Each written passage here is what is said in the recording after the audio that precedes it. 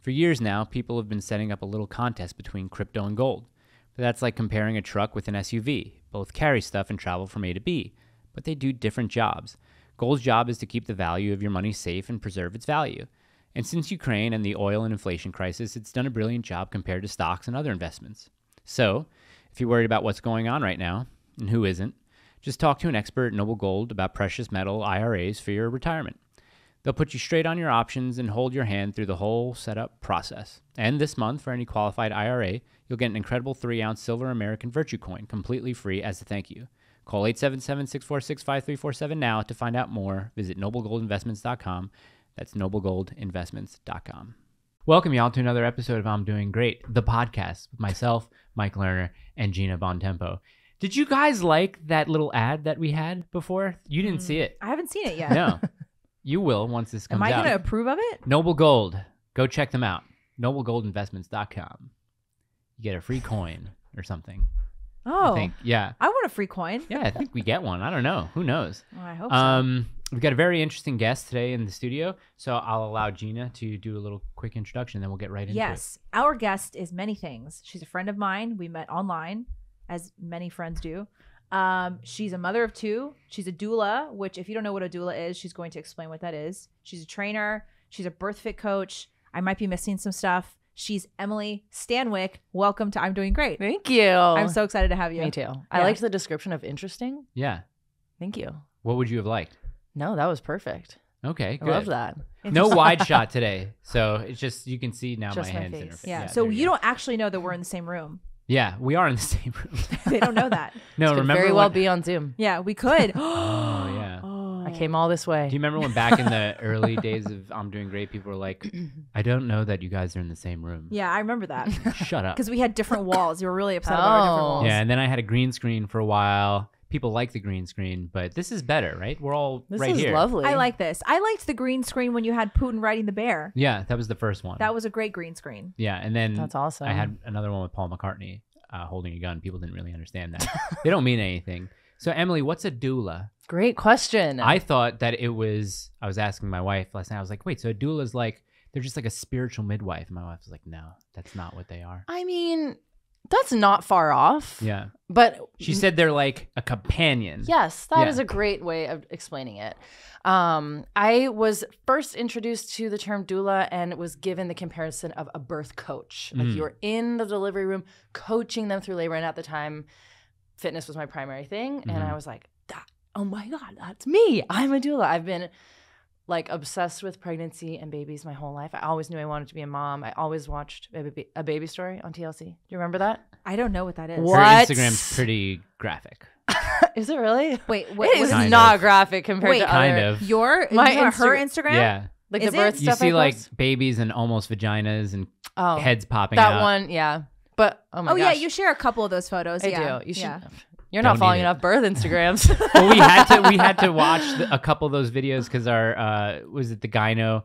Oh no, the Lamaze lady was like, here, watch these videos, because she did Zoom classes with us because the Right. wasn't able. Anyway, and yeah, we had to watch different birth stories. And Men don't like watching babies come out of other women's vaginas, and No. I get that. No. I get that. Some men will say, I'll tell the women, watch birth videos before birth. And the men are like, I only want to see that happening to my wife. I was like, honestly, I totally get that. So you don't have to. It's like watching another dog poop. It's like, ugh. Wait, versus watching your own dog poop? Yeah, you're like, oh, okay, go ahead. It's like your other kid when you watch a I kid or hate another watching adult dogs get poop. sick. I'll be you know what I honest. I mean? feel like it looks painful when I I hate watch it. my dog poop. I'm like, are you okay, girl? Yeah. Like, it just looks... I like the Anyway, way- what's yeah, a doula? sorry. Yeah. What's a doula? Back to the doula. Yeah. Yeah, so birth coach was how I was given the comparison. And the way that my doula described it was a shepherd guiding you through the birth process. She's like, I'm not doing anything for you. I am guiding you through this process.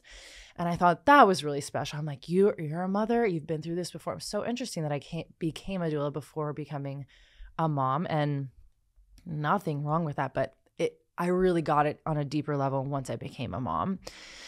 Another way to think of a doula in more like literal terms is a midwife or a doctor is waist down. A doula is waist up support. Gotcha. So I am like emotional support. I have walked the walk. I have helped other women walk the walk.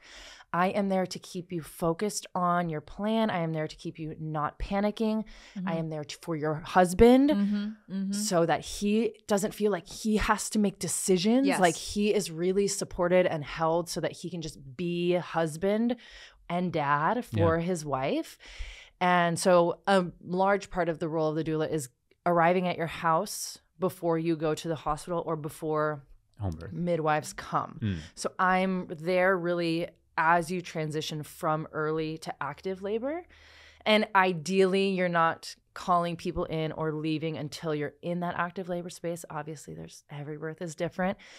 But ideally, I am there supporting you before your care provider is. But you're there during the birth too, I am right? also there during the birth. And so part of that is like maybe suggesting position changes or reminding you to drink water, reminding you to eat, reminding your husband to eat, reminding your husband to go take a walk around the block if he's getting overwhelmed. I thought they can't eat though.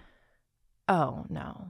We'll get into that too. Oh, really? That's a common misconception. We're going to get into a lot of myths. Yeah. I want to also add one thing about what a doula is, what our doula was for me. I also want to say we considered having Emily as our doula, but because we live in different states and it was... I selfishly was like, it will be fine. I'll be there. I'll just hop on a plane. But I was like, no, Emily. Yeah. And so we ended up going with a doula from here in the Middle Tennessee area. And she was great. And one of the things that she did that I think a lot of doulas do is they advocate for the mother and her husband whenever they feel like they can't. So so a doula can be, I know this is a common question, aren't doulas only for home births? Doulas can be in a home birth or a hospital birth. We ended up having to have a hospital birth, and my doula was really great because she advocated for us. And what they do is they're the unbiased third party that can often kind of encourage you to make decisions that you maybe like can't come to on your own. This is my definition that I tell all my clients. I say a doula is a third party support person who is emotionally unattached,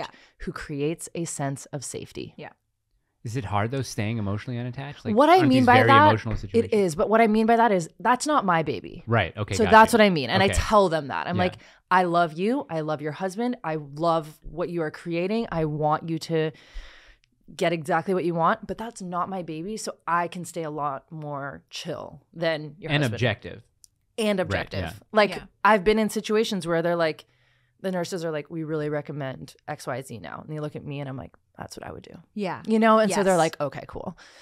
Do you know any man doulas? I actually know one. Yeah. And his name is Dr. Elliot Berlin. He's in LA. He's rad. He's a chiropractor and he primarily works. He has a podcast too, birth stories and stuff. Okay. He's super cool. So male doulas do exist. Yes, doulas. They do. But he's a chiropractor and he works, he specializes in prenatal and postpartum. And many women have asked him to attend their births to adjust them during labor. Wow. Really? He's like, so I'm kind of a doula now. So there's no medical advice that you give. I mean, I kind of picture you as like the cut man or like the boxer's ring man, basically. Yes. You know, you're putting them out there, you're motivating them, you're keeping them in a positive headspace. But there's nothing there. I mean, I would assume you can't give medical advice because that would open you up to liability, like if anything happened. Exactly. But midwives, they're the ones that are kind of giving any medical midwives advice. are clinically trained in physiologic birth. I don't even like to use the term clinically. They specialize in out of hospital care. Right. So yes, a doula cannot give medical advice. And with the clients I am now attracting, they ask my opinion. I share my opinion. Okay. I don't tell them what to do in their birth setting. It is a very fine line. For example, I was recently at a birth. The graphic picture on my Instagram of the baby coming out is my awesome friend Mel. I'm going to get you guys to follow her on Instagram. She's hilarious. But we found out the baby was breech. Her midwife was confident. But right when we found out the baby was breech, she looks at me and goes, so we go to the hospital now, right? I was like, no. And, you know, we got... Explain what breech is. Breech is not head down. Breech is feet first? Sometimes it's feet first. That can be actually like quite dangerous, but butt first is what this baby was. They're like folded in half. Cool. Oh. And butt down is a variation of normal. Okay. Yeah. But it's not taught in medical school anymore. Because I mean, people listening, you've probably heard that the common thing is if a baby is breech, you have a C-section. Yes. It's just like what you do. Mm-hmm. I was a C-section baby because I was breech, and that's just, my mom was in the hospital. It's just what you do. Mm-hmm. Yeah, and they don't teach it in medical school anymore, so it's like specialty trainings. The OB I work for, Dr. Stu in LA, he only does out-of-hospital births for twin and breech babies in California because those are both illegal for midwives to deliver in California. Illegal, but they're trained in it. Do you agree? But he can because he's a medical doctor. Hold on. Wait, do you agree with that? Oh, no. Okay. Absolutely not. So midwives should be able to deliver babies. Midwives are the only people who are regularly trained in breech and twin vaginal delivery. But Twin vaginal delivery? Twin. Really? yeah. So OBGYNs aren't necessarily like trained or go through specific training or to deliver those kinds of babies? What I'm told now is that in medical school, breech is like not being taught. Oh. You just have a C-section? Yeah. Ah. So if I'm wrong, please correct me. But that's just what, and the reason why I believe that is no one does breech vaginal deliveries except rad OBs who do exist. There are some rad gems of OBs who will do vaginal and breech delivery in hospital because they are confident in their capabilities, or they've worked under a very old doctor when they first started who was comfortable doing that before it was, less common. Mm-hmm. But yeah, it's illegal. Wait, so in many states. That's is it insane. recommended that if you are delivering twins, you get a C-section, or no? Yes, You just... most often. For Oh, really? sure, yeah. Oh, I thought you just pushed them. What did people Doctors do before Yeah, what did C-section? people do before? Exactly. They all died, obviously. Yeah, geez. How do we get here? Right. No, twins I think are teeny tiny bit more common vaginally in hospital. Yeah. Because you will likely have, not likely, oftentimes twins can both be head down. Like one baby will be head down, Right. and then the other one, once there's all that space, once the first baby's out, they'll just go down.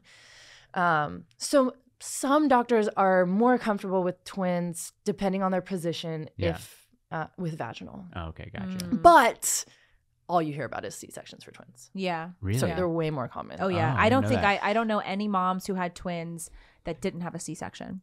It's just Wow. like they just schedule it. It's just something Yes, they do. that is what they do Oh, now. you're saying all of them that you know had C-sections? all of them had. All the moms I know. Who How many had moms twins. do you know have twins? I know 4. Oh, okay, that's I know a lot. 4 moms. Okay. Yeah. I thought you were I know like, 5 I if know we're 1. counting her as like peripherally. Oh, Yeah. okay. Yeah.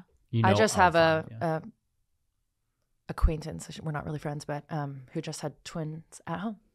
Oh, wow. Yeah. Wow. And Dr. Stu delivers twins at home all the time. Okay. Speaking of home, let's start by talking about home births. Yes. Because this is it's a hot topic. Mm-hmm.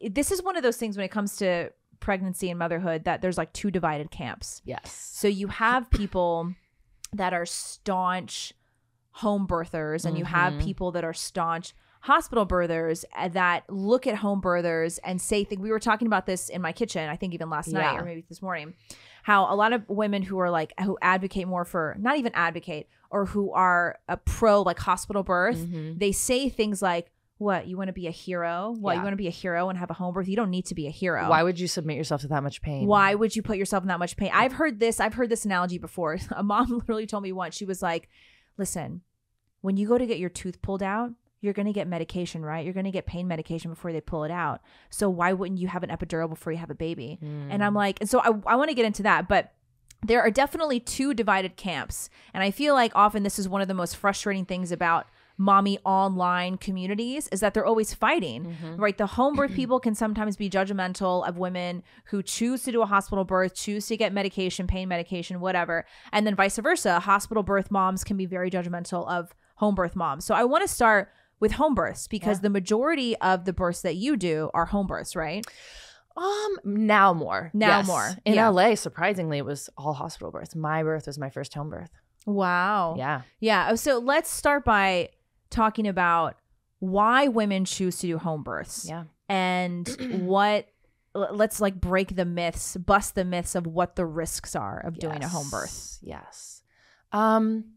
Okay. There's so many reasons as to why women choose a home birth. I'll share maybe my journey. Yeah.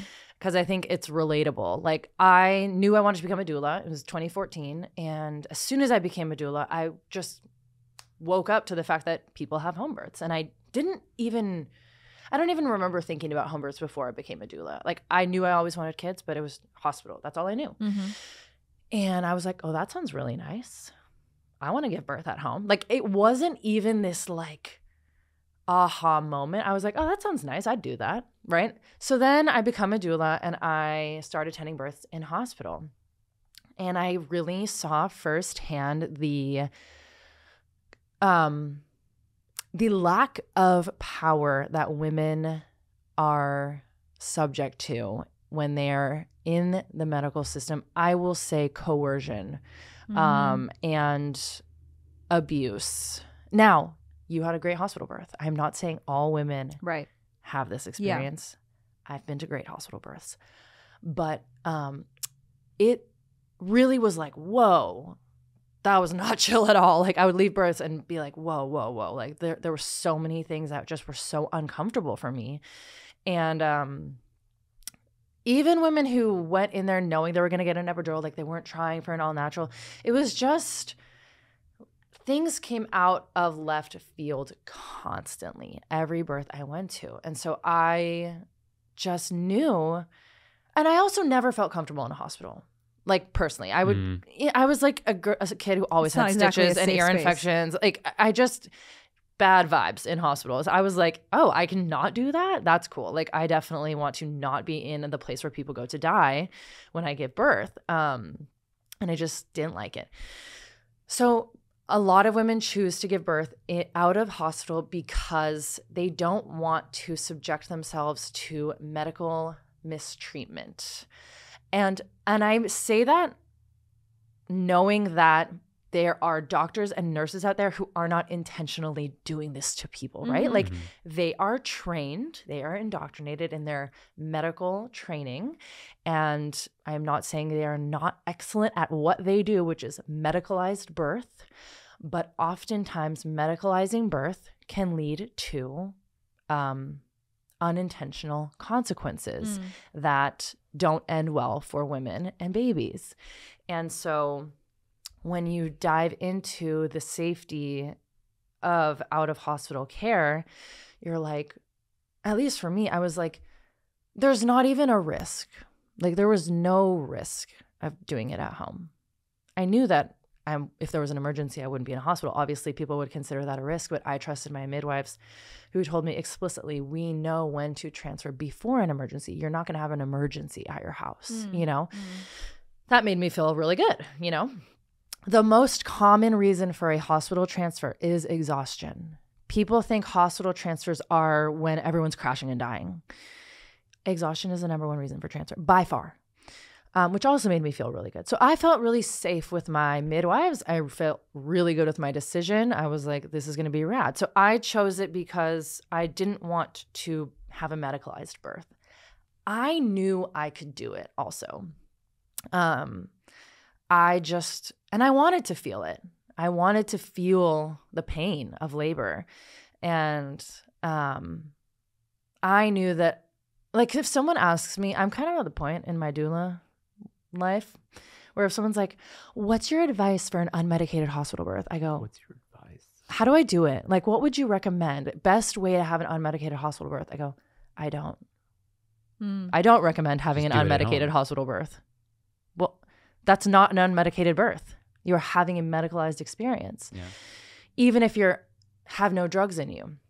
And I don't want to take your amazing birth away from any of you women out there who had a natural hospital birth, because honestly, that's harder to do than having a home birth, in my opinion.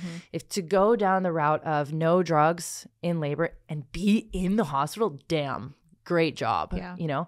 But if you want that unmedicated experience, why would you start in the hospital? You know, of course, insurance and money and finances are all involved, and there's all of the aspects. So I'm not like shaming anyone for their choice, but that's my first advice is don't. I don't recommend it. But women do want to feel the pain. They want to like reclaim what is inherently what female bodies do, which is give birth.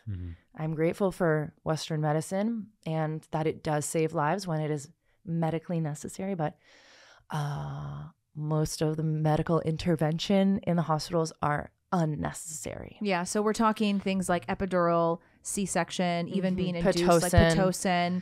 Yeah, Can I tell Carly's story? Yeah. Just to see like what you would have done at this point. Oh yeah. Okay, so I think she was a back labor pregnancy. Right.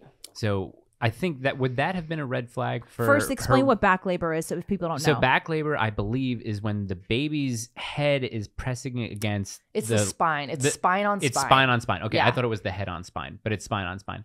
It's very uncomfortable and very painful for a woman to go through. There's no respite. It's not like contractions where it's contract and release. That's why I thought we had to go to the hospital a lot sooner, because I was like, wow, your contractions, there's no time in between them at all. But with back labor, it's just they're unrelenting. So would a midwife, knowing that she's going through back labor, would a midwife suggest you should probably go to the hospital for this? No, not necessarily. It kind of just depends on the woman's pain tolerance and if she's able to truly rest even for a minute. Like, it's really taking a lot of things into account. Heart rate of her, heart rate of baby, like actual like medical things, and then like emotional well-being, literal pain tolerance. The interventions were needed because, you know, my wife wanted to have a natural birth, but I think the pain was, she couldn't settle into a position where there was no pain. So she ultimately opted for an epidural. And then when it came then when it came time to actually deliver, they noticed it wasn't dilated enough. So they wanted to give her the Pitocin. So she said, okay. And that immediately dropped the baby's heart rate, where, you know, everybody comes rushing in with like, the drip was not even 10, 15 seconds. Like, that's how quick it was. Wow. So she was like, don't ever do that again. No more Pitocin. Yeah. And that's where the doctors were saying, okay, well, listen, you're going to have a C-section. Like, that's probably Which hospital were you guys at? It was at St. Thomas. Midtown? Yeah. And so we go up to do the C-section, and I'm in there, and she's not reacting to any of the local anesthesia. So they had to put her under. And I had to leave. And that's kind of like one of those situations where it's like, damn, you know, I wish there was somebody there, but you wouldn't have been able to be there though, right? In the hospital? Yeah. Depends on when it was. Because can doulas go, let's say that it is a C-section? I've been in an operating room. Some right, can. You can. Some can. But I think in our situation where even I had to leave, they probably would have. What I would have done, knowing what I know now at home, was there's a website called spinningbabies.com. I would have done all the things and all of the exercises they recommend.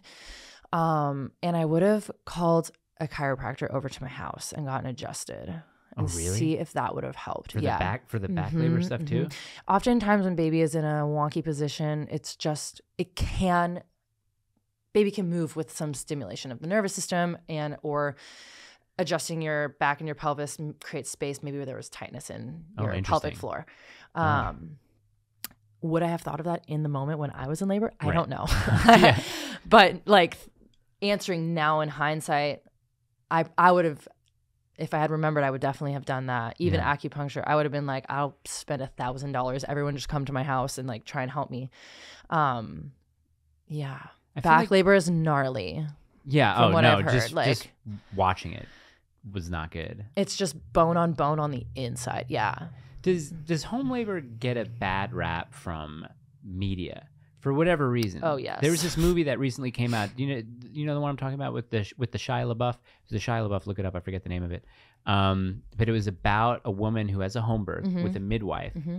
They deliver the baby, but you see, you know, after the baby's delivered, the midwife is kind of looking at the baby like, oh, it's not breathing, or something happens where the midwife, I guess, calls an ambulance too late. Something happens. The baby passes away in the movie. And then I think litigation starts. Pieces of a Woman. I have never heard of this. It is a good cast. It is intense. Yeah. And, you know, I think we watched this after our baby was born. But I feel like they get bad raps. Like, they think like only hippies just want home births and stuff like that. So that is an incredible observation that home births get a bad rap. Did you know that medical malpractice is the third leading cause of death in America? I do know that, yeah. Did you know that we have one of the worst maternal mortality and infant mortalities in America? Yeah. In the world? In the world, yeah. And 99% of American women give birth in hospitals? Yeah. 99? 99. So why does home birth get the bad rap? Of course, babies die at home and mothers die at home. It's horrible. But with life comes death. And if you believe in God or a higher power, I think we have the ability to come to terms with the fact that death is part of life, and you go into pregnancy with that fear and anxiety and reality and do it anyway, right? So why do we blame the midwives? I mean, I blame the doctors, but yeah, you're in a different position too. Yeah. Why do we blame the midwives for babies dying in births when we don't blame doctors for babies dying in births? Yeah. So do we know the statistics of how many births, how many home births end in death versus how many I do not. hospital births? Or You have a even computer in front of you. So let's there are not a even- lot of home birth let's see. studies. Well, I'm going to talk about probably That's- can't be. yeah. Yeah. There can't be, That's- exactly. Yeah. 'Cause So my- I have one that I'll share about. Yeah, well, let's talk about it now. Yeah. Okay. So Right I now. don't have the mortality rates. That Yeah. I don't have. But I want to share these amazing statistics. This is a good segue. Okay. Okay. Yeah. Hospital birth statistics. So this is a study of over 17,000 women, I believe, between in a 5-year period. Okay. So a good sample size. Is it relatively recent? Yes. Okay. This study came out in 2021. Oh, awesome. Okay. Yeah, I'll share the link with you so you have the study. Okay, induction rate of 36% in What's that America. mean, induction? Meaning doctors medically inducing labor Gotcha, to begin. gotcha. Yeah. We have a 79% epidural rate. Wow. Wow. Of how many? 17,000? Yeah. I'm just doing the math. Whoa. That's that's over. Well, actually, you know what? I think the 17,000 was home births. I'm going to have to go back and look. Okay. Because these are just hospital statistics, which we do have lots of data on. Yeah, of course. So this So is probably almost 80% of hospital births. or have epidurals. Wow. Epidural, Okay. okay. Yes. 33% cesarean section. Okay. Did you know that the WHO, which, you take their information with a grain of salt, but this I happen to agree with, healthy nation should have a cesarean rate of under 10%. Under 10. I've heard that. Okay. We have 33, That's getting 1 in closer 3. to 35 now. Yeah. And we only have a 13% VBAC rate What's that? in hospitals, really? vaginal birth after cesarean. 13. 13. Wow. Wait, vaginal birth after cesarean? Correct. So what does So, that like, mean? the That means next if you that had means the next child. Okay, the next gotcha. child. Gotcha. Because most doctors, They they don't recommend a Do it- vaginal birth after a cesarean. Because they're Oh. lazy. Oh wait, they You do thought- recommend it just because the scar's there and it's like, hey, that's where we did it last There's time. no Open that- actual reason for the recommendation. Really? They scare women into believing that they Does it will cost have more? yeah. Does it cost Oh, more to get absolutely. the C-section? Oh, yeah. heck Okay. yeah. But they scare women into believing that they are at a higher risk of uterine rupture, which you are, but it's unbelievably marginal because you can have a uterine rupture having not had a cesarean. So the difference there's like uterine rupture statistics and then there's VBAC uterine rupture statistics, and they're teeny tiny difference. So they scare women into thinking that they have to get a C-section or get induced at 39 weeks, Right. which will often lead to a C-section because their uterus could rupture, and they just perpetuate fear. Really? I have a friend. But right now VBACs are who's- very, very normal out of hospital. Yeah. VBACs. Yeah. Oh. VBACs. I have a My friend right doula now had a who's VBAC. overdue right now, I guess. She's over She's- the due date. Yeah. According to the doctor. docs. Yeah. Okay, so listen to these home birth statistics. By the Okay. way, I don't hate all doctors, but our birth is so medicalized. Our birth Well, system that's what is I'm so saying. medicalized. You don't hate all doctors. You No, probably no, just no. hate the birthing medical The system industry, right? is in crisis. Okay. Okay, so here are home birth statistics. 89% of births are completed at home. Okay. Wow. That's really high. Really high. Do you know the sample size of that one? I believe this is the 17,000. Okay. Yeah. 93% vaginal birth rate. So Wow. 7% C-section rate, Okay. which is considered normal. Like those would be medically necessary, meaning you are at home, you Right. transfer for a reason, baby not coming, Yeah. C-section. More often than not, out of hospital Less- transfers yeah. are a Under medically 10%. necessary C-section. Less than 1 in 10. Wow. Okay. Yes. Yeah. 87% VBAC. Wow. Yes. Hmm. So almost the exact opposite. The exact opposite. Wow. or inverse. That's incredible. And then 97% breastfeeding success rate. And why that matters is oftentimes when you have medically induced births, especially when you are induced too early, your milk doesn't come in, and then your baby needs food.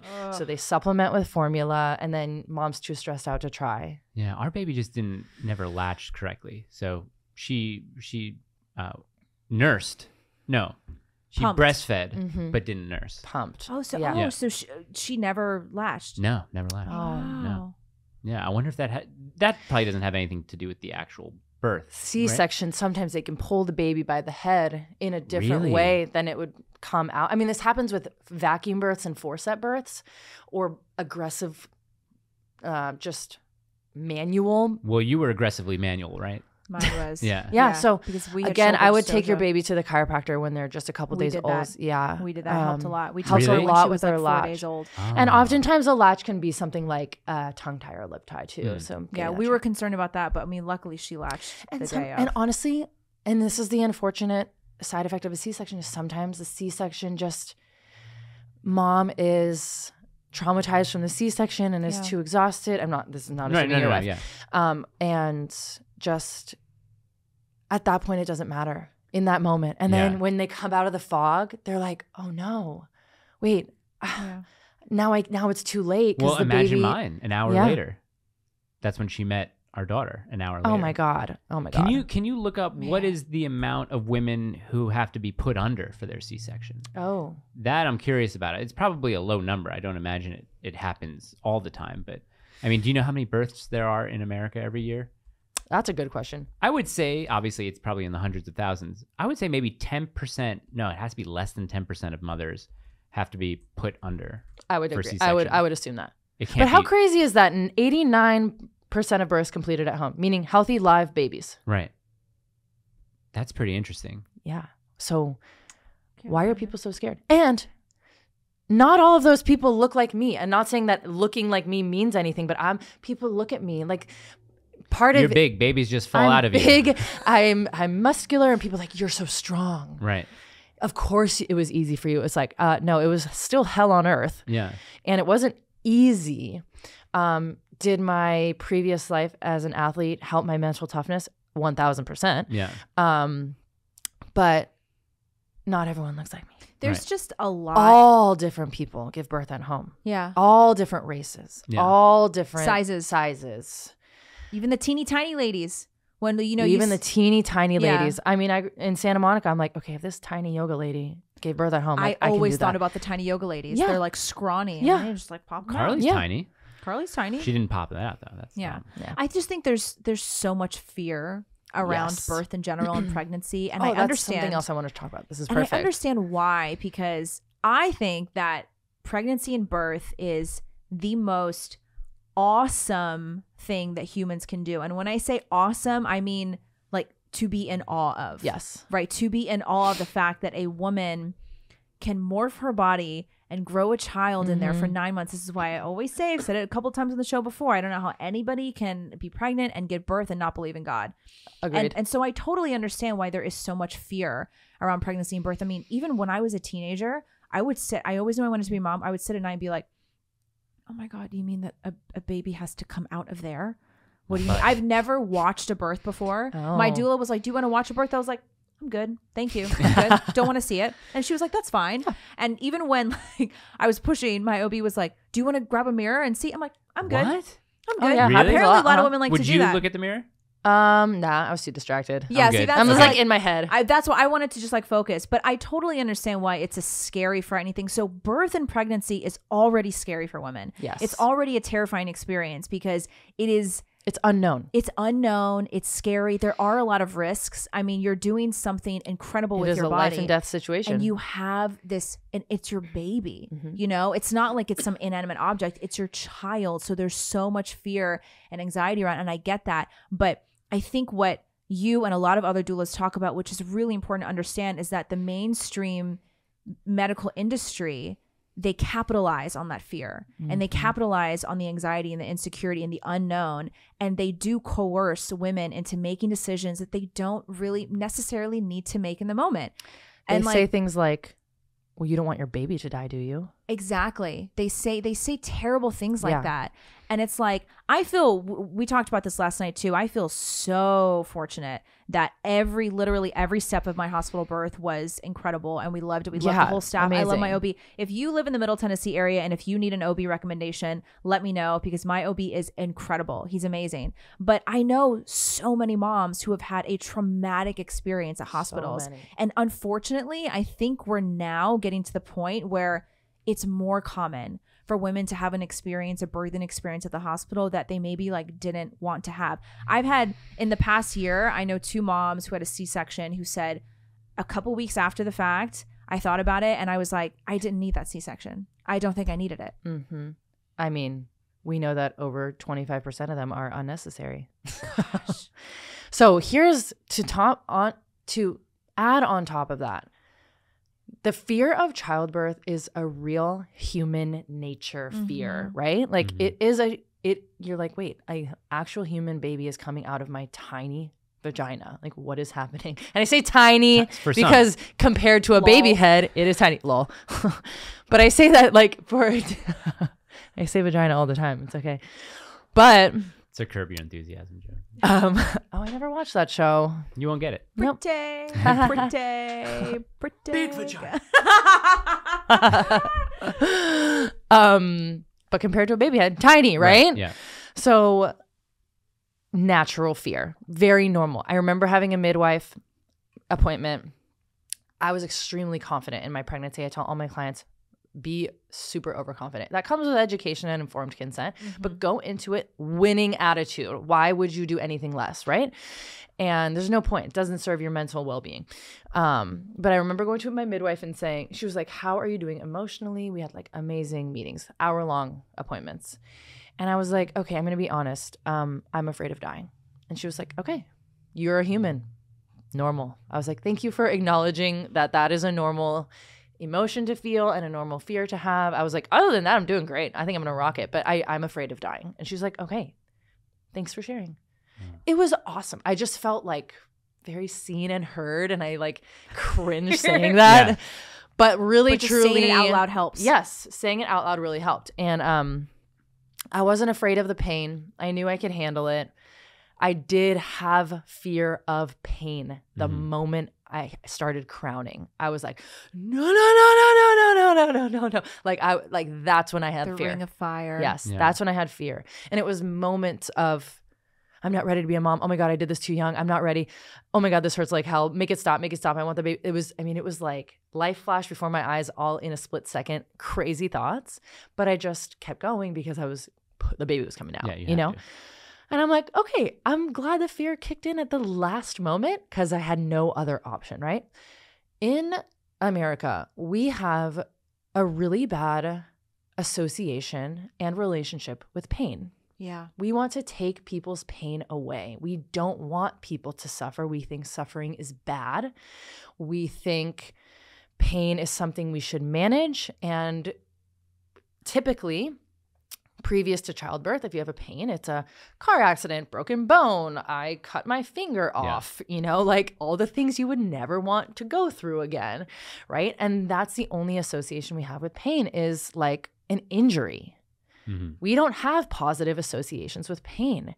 I mean, not to get biblical here, but like the story of Jesus is interesting. I reflect on that sometimes because it's like suffering is life. Yes. How do you make meaning out of life and suffering? Because life is suffering. Doesn't mean your life has to be about suffering, but it's overcoming any suffering. I mean, I've never met anyone who hasn't suffered in their life. Suffering is the only thing that we are all guaranteed in life. Yeah. So you have to find joy and peace and happiness and love anyway, right? Well, it's the same with birth. It's painful, but it's not like... Is it euphoric after? Oh, yeah. Yeah. Oh, yeah. Like it's pain with a purpose, right? Yeah. And we don't have that in America because we live in a world and country that is run by money. I can take your pain away. Don't you want that? And we grew up with boomer parents who love drugs. Let's be honest, right? Yeah. I mean, maybe that's just me, but Probably my parents are sitting not here at the addicted table. to drugs. Right, but yeah. I grew up in a medicalized house where we had Tylenol and cough medicine and all of the things to make you feel better, right? Yeah. Well, I think also to your point about pain is that what we've been taught is that pain is something bad that needs to go away. It's not a signal that tells you something about your body. Right. Exactly. Yeah. And so that I do a lot of work in my prenatal class where we talk about downregulating your nervous system and your ability to basically assess your pain in the moment, right? And not move into a fight or flight or stress state or panic or shutdown, you know? And these women who've had traumatic births, they had moments, I'm sure, of shutdown. Much of their birth was in fight or flight or stressed out because they're like, wait, what is happening to me? What's going on? Like, no one's telling me anything, but oh my gosh, my baby's heart rate's dropping. Yes, cut me open now. And then they reflect and they're like, well, that was a shit show, you know, and there's no taking it back. So if you want to claim your birth before that happens, know that as soon as you cross the threshold of a hospital, you're on their watch. Yeah. They don't really care. Now, individuals care. You're a doctor. Wonderful. You're nurses. We're wonderful. Individuals do care. I really believe that to my core. I don't think doctors are malintended. As a systemic, you know, as a part of the system, they don't care about you. The true end goal of hospital births, and this is for real, is live mom, live baby. Important. Right. We want that, obviously. But I think we can do a little bit better.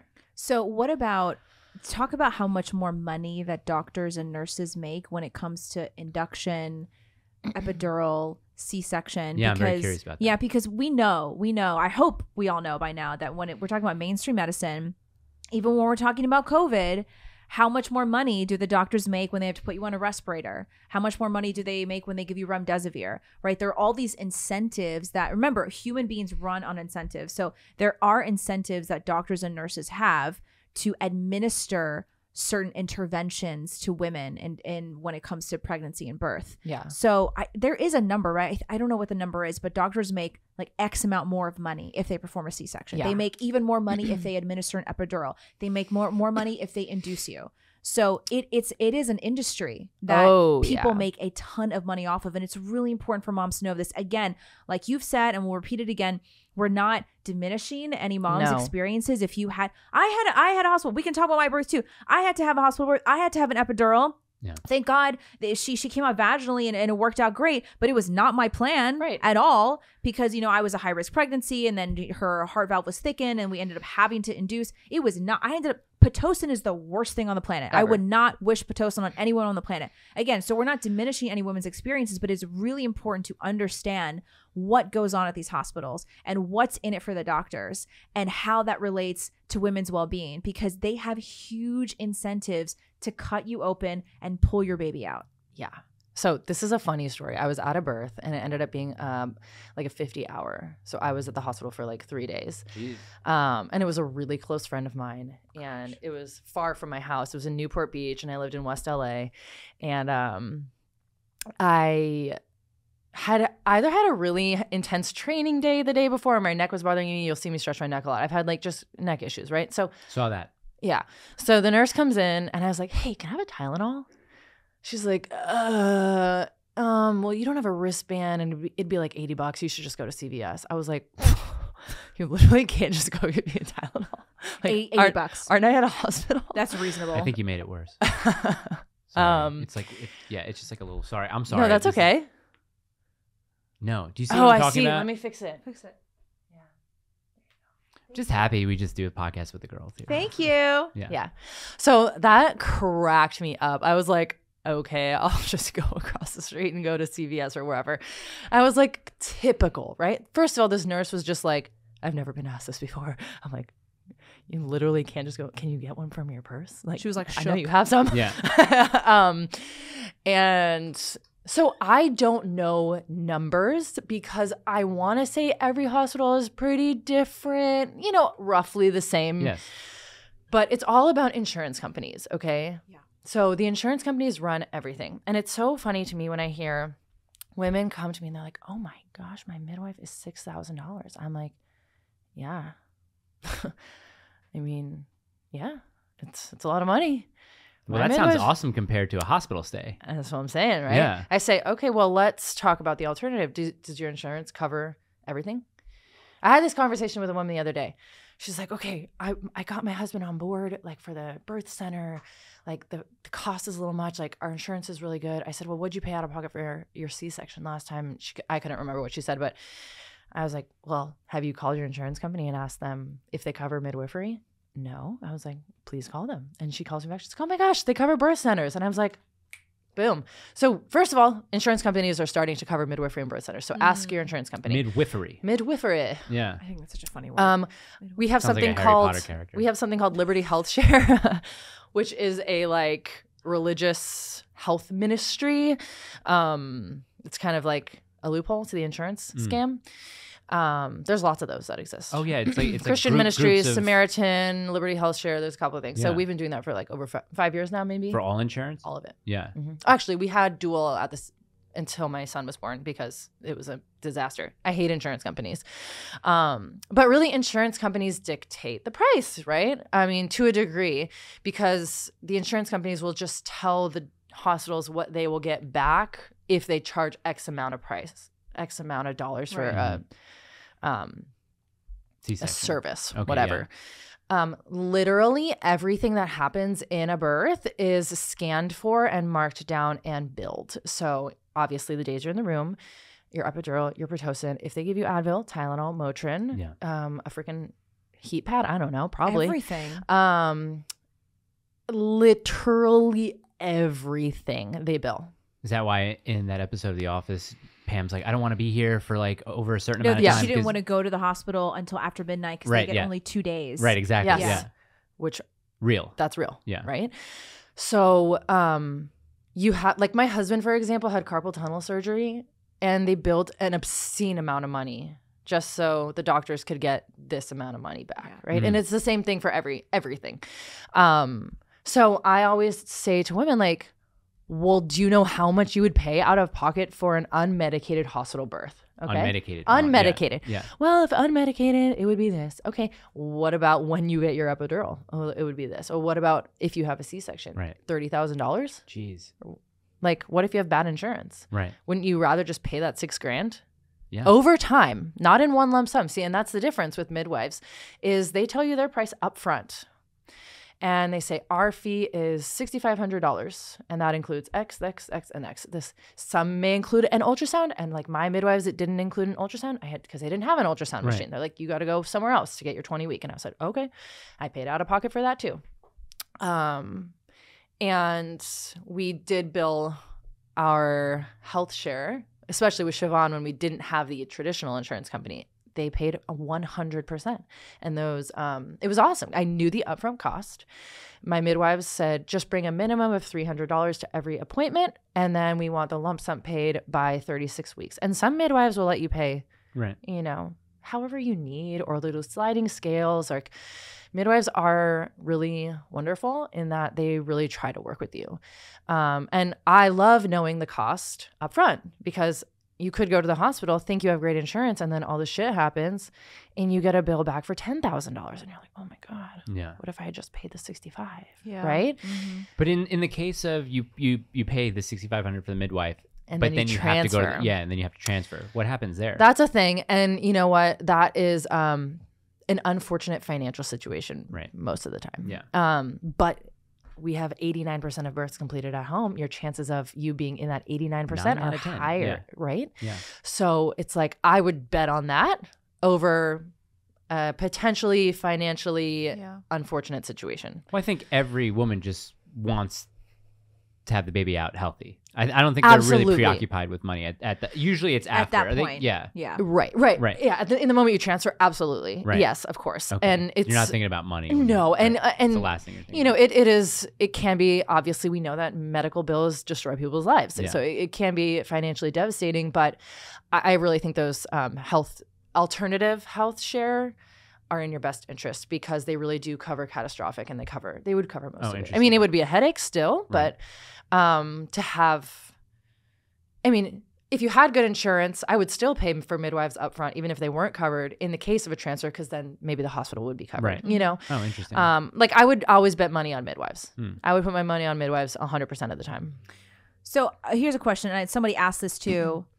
Let's talk about epidurals. Yeah. Why would a woman want to avoid an epidural? We've talked about this many times before, but like that example that I used earlier, women like, well, if you're going to go get your tooth pulled out, why don't you just have pain medication? So I think the way that we are taught about epidurals, it's just like a shot. It's just like it numbs you and that's it. Yeah. So let's talk about why so many women want to avoid pain medication. What are the risks? What comes along with that? Why would you want to be unmedicated? Great question. So first of all, it's a spinal tap. Mm-hmm. So just so you know, it's a nerve block in your spine. Some women have no problem with that. Me, I'm like, hell nah. You know, I think Carly got it. She was fine. And most women are fine. Yeah, it's fine when you get it. It's just when it's explained to you where exactly it goes. It was gnarly. Yeah. It's like, and when you see, like, because before, when I was still pregnant, my doctor explained to me, he explained to me where it goes in the spinal, next to the spinal cord, and how small the margin of error is. Because I asked him, and it's extremely small. Because he told me, he was like, I want you to know. He's like, I want you to know what it is. He said, That's great. He's a lot of my women get epidurals. He was like, but if you're curious, I'm going to tell you. He drew it on a piece of paper. Wow. And I was like, I don't want that shit in my spine. Totally. You know what I mean? Yeah. And then he told me the risks, and he told me the benefits or whatever. But so anyway, continue. Yeah, no. So it's a spinal block. I had an anesthesiologist who used to go to my gym, and she was like, it's my least favorite. I hate doing it because it is very nerve-wracking for a lot of anesthesiologists because the margin of error is very small.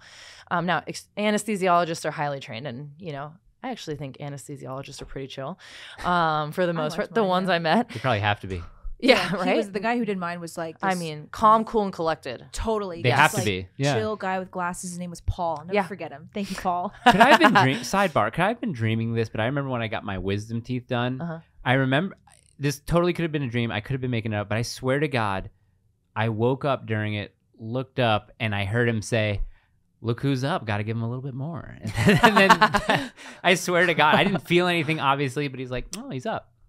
Maybe crank it up. Yeah, that's essentially what happened. Yeah. Oh, weird. I wonder how many anesthesiologists are the targets of malpractice, or wonder if that's mainly for the surgeons and stuff like that. Great question. Yeah, but anyway, know. anesthesiologists are cool. Yeah, so they don't like doing this, or they. An epidural is a nerve block, and here for me is the biggest issue I have with epidurals. 2, 1. Most of them come with fentanyl, and women are not told that there is fentanyl. And the fentanyl is in the IV. Oh, really? Yes. And the fentanyl takes the edge off. And if I am incorrectly explaining this, I am not a doctor. But I just learned that like last year. Wow. And I'm like, wait, what? How did I not know this? And I posted about it on my Instagram, and I have a friend. Well, we're not really friends. We grew up together. I'm an anesthesiologist. You can always ask for no fentanyl. I'm like, does anyone know that? Does anyone know that? Right. I didn't. I should have known that. No, By the way, doctor, I'd rather a no fentanyl IV. Yeah. If you can. So fentanyl is an opioid, and why would anyone put that into your bloodstream when there's a child in your body? Right. When they tell you to not do drugs. Yeah. When you are pregnant. Yeah. They say you can't drink alcohol or. Yeah. Yeah. It's like. But like, a little bit of fentanyl is okay. And it crosses the placenta. Right. It gets into your baby's bloodstream. Like, whoa. Yeah. Yeah. So I have a huge problem with that. Yeah. No informed consent there. The other issue I have is that most women, because we have a negative association with pain in America, go to the hospital too early. No judgment on them. I get it. It's natural. They're in pain. They're like, how could it possibly be any worse than this? And you're like, I hate to break it to you. It's going to get a lot worse than this. That's what a doula is for, to be like, let's just go on a walk outside. We don't need to go to the hospital yet, right? So they go to the hospital too early. They're like, I can't take it. Of course, when you get to the hospital, everything's heightened because people are poking you, prodding you, asking you a million questions and sticking their fingers up your vagina. And you're feeling observed, and there's lights on. They're fluorescent, and you're just, it's not a comfortable space. So pain is heightened. It's very sterile. Yeah. And naturally, of course, you are like in a non-chill place. Yeah. Unless you are like a kung fu master. And they get the epidural too early. Mm-hmm. And then once the epidural is in, it cannot come out until your baby is born. So you get your epidural super early. And then they say you cannot eat, and all you can drink is water and clear liquids. And Water and clear liquids? Like broth or tea. Oh, okay. So then like water or vodka? Like that's pretty much it. like broth or tea. Like, Yeah, gotcha. I don't even think they really want you to be drinking juice. This is after the birth too. After the epidural. No. Oh, after the epidural. Okay, in labor, gotcha. but after the epidural. So they tell you no food. And the reason why they tell you no food is because if you have to get a C-section, they want you to be fasted. So let's think about this. Your uterus is a muscle. Your body has muscles that need to be energized and working, and your brain needs to be on. And they're going to not feed you.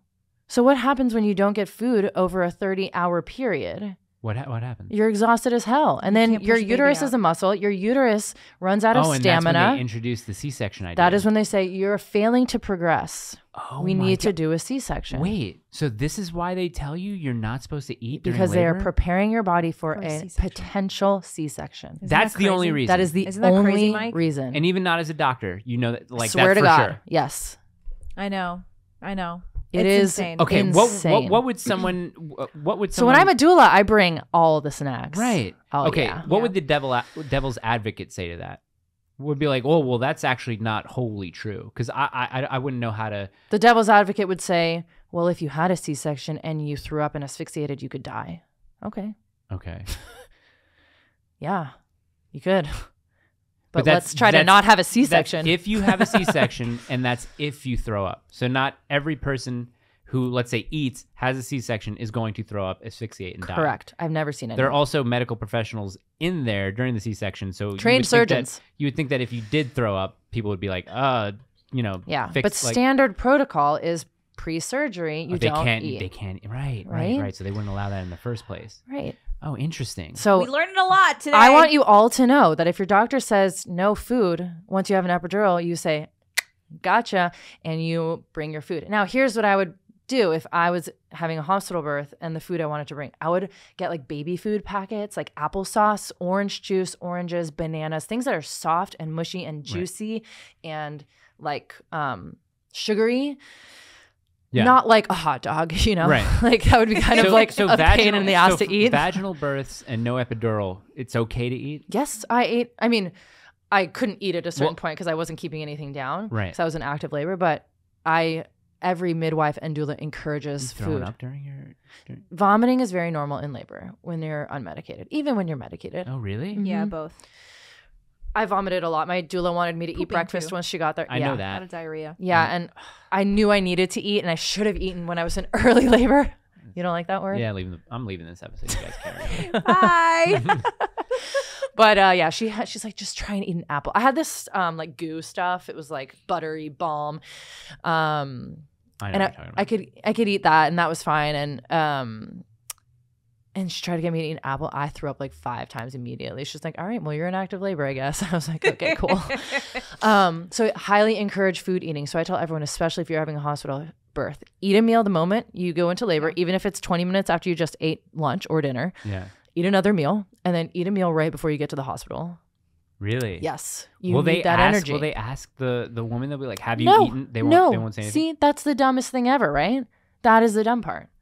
They don't care about what happens before you've entered the doors of the system, but once you're in on their watch, Right. they have to do everything to cover their ass. So it's not like when you get in there, have your room and everything. You'd be like, "Okay, I'm gonna have my little apple snacks and whatever." They're gonna be like, "No." Yeah, nothing." pretty much. We did that. It depends on the hospital. It does, It- and but sometimes I the would say nurses. most cases it is like that, where they'll come in and be like, no, but ours And sometimes was there's super really cool chill. nurses where they're like, no, you should like eat your Yeah. Yeah, yogurt or whatever. yeah. We brought 2 bags of snacks. Do we have a lot of questions? Right. I feel like We do, but I want to finish this. Oh yeah, finish This it. train of thought about an epidural. So talk a little bit Yeah. more about why we talked about the fentanyl, Yes. which crosses the placenta. Mhm. Why else would a woman want to opt in for an unmedicated birth or not an epidural?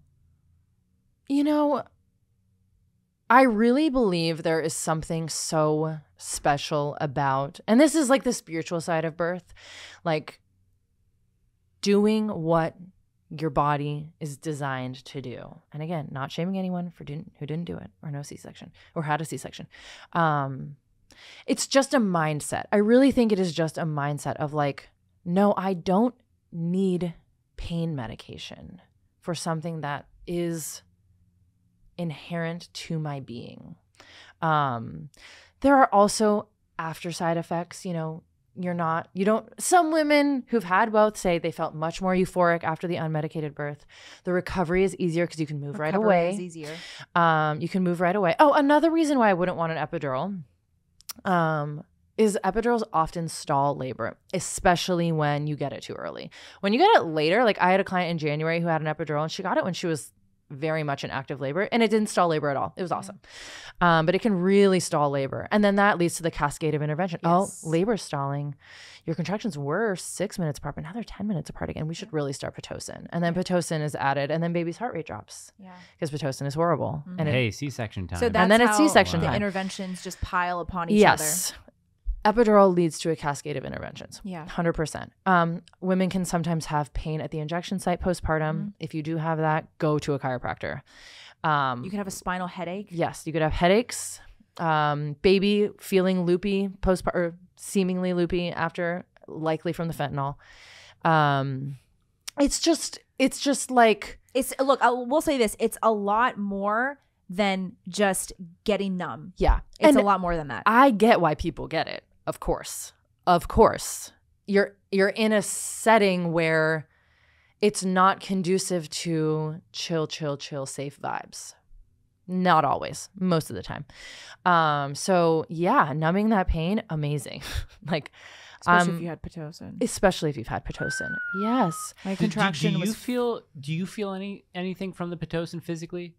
Or is that Like just now? the baby? No. Oh. Like what, during the labor. Yeah. My contractions were They're extreme. 40 minutes long. 40. I'm What? not kidding, you guys. I'm not kidding. My doula came up to me and she said, and she promised me before I went into labor, she says, honey, I will only suggest an epidural to you if I watch you suffering for no reason. Yeah.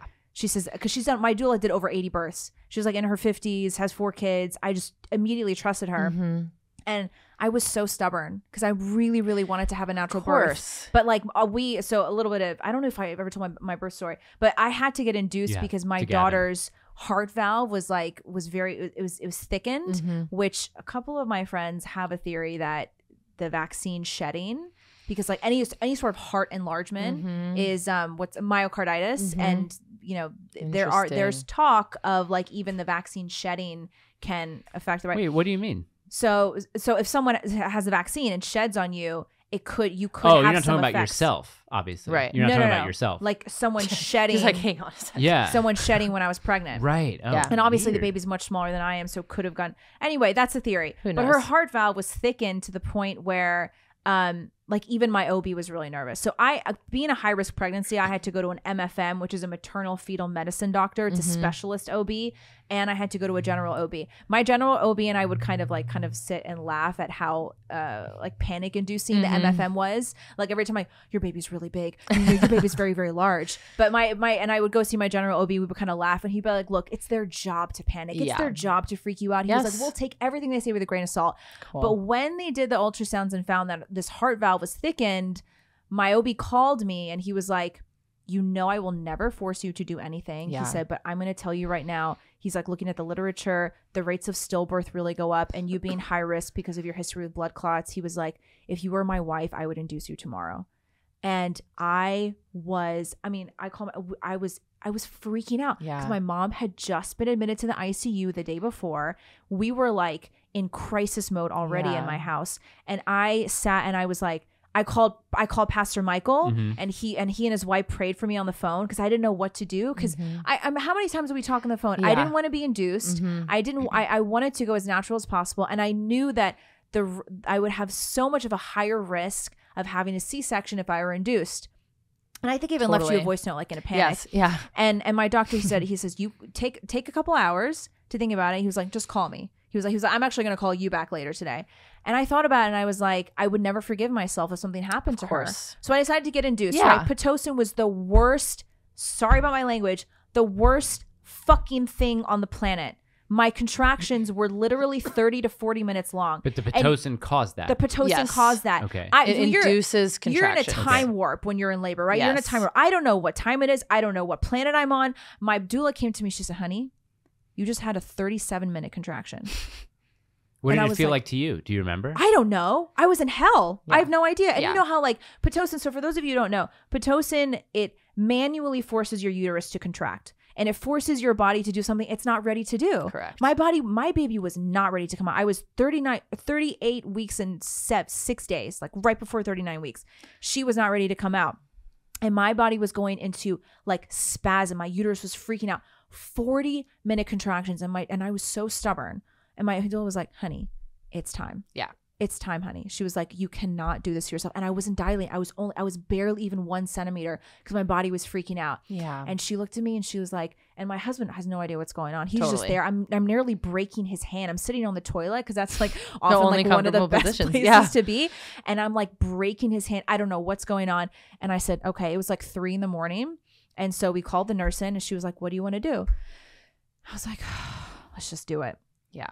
So the anesthesiologist comes in, Paul, thanks Paul, comes in. The epidural was fine. I just pushed the button once because all my mom friends, they were like, if you get it, they were like, do not push the button more than once Right. because you're going to be loopy. You're not going to be able to walk after. A friend of mine said she pushed it once and within like 30 minutes after giving birth, she was able to walk. I was like, I want that.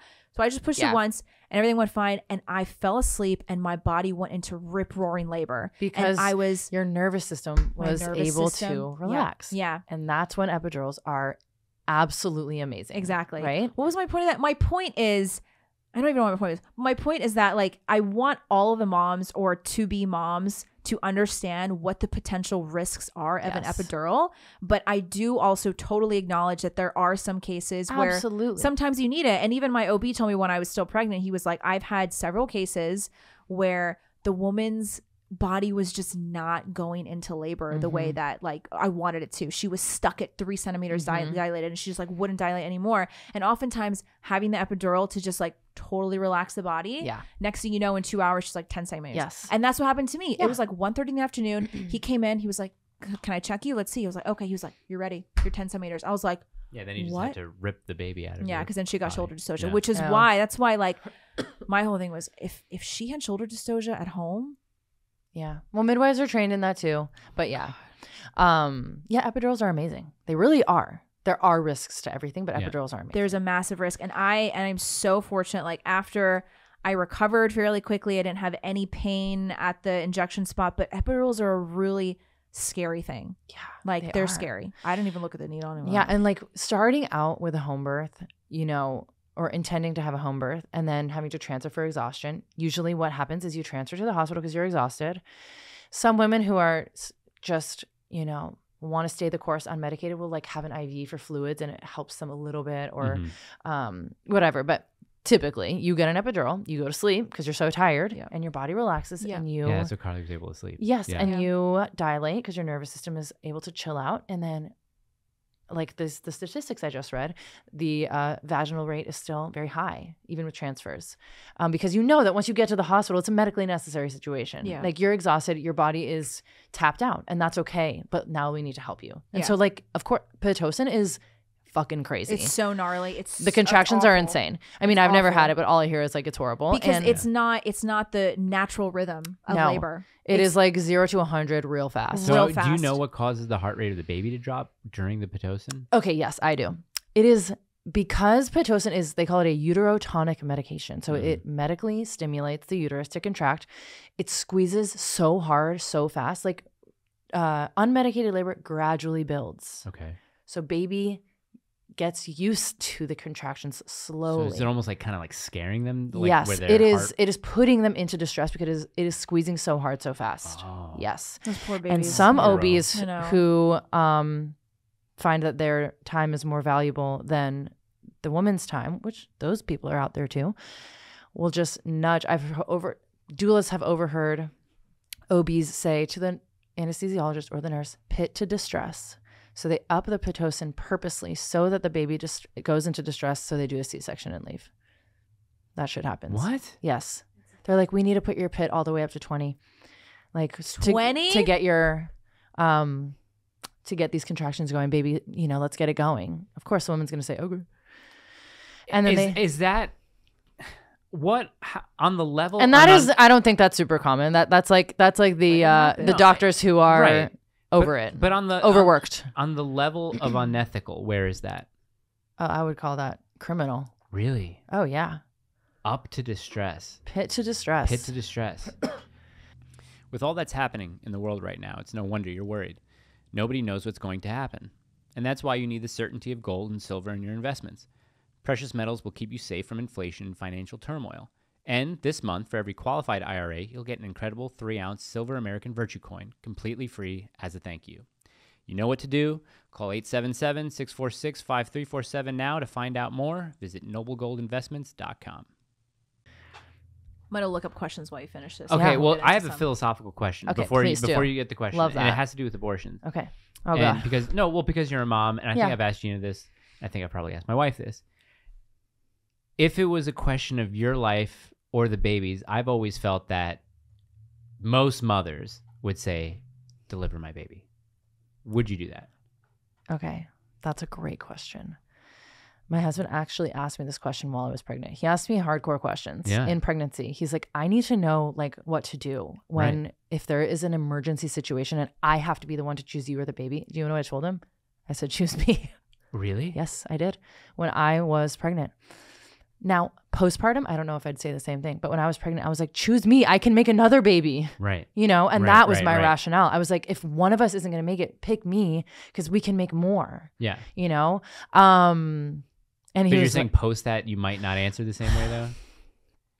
Because that rationale actually makes sense. I don't, When I, think I about wouldn't it. consider that an abortion. So I would consider Right, that right, a, right. The abortion is the procedure to kill the baby Yeah, purposefully. that's right. if you're in labor and there is a severe and dire emergency where I have to choose mom or baby, I told my husband, you better fucking choose me. Sorry.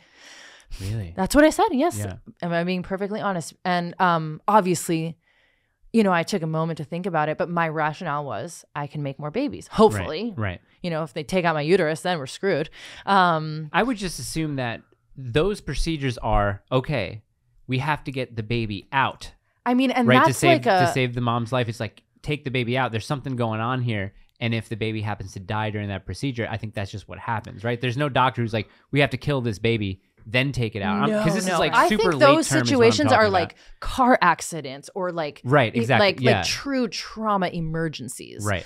Um, I'm not talking about like 2 months mortality in to, or like to the pregnancy. maternal and infant death are often like well, we have stillborn births and Right.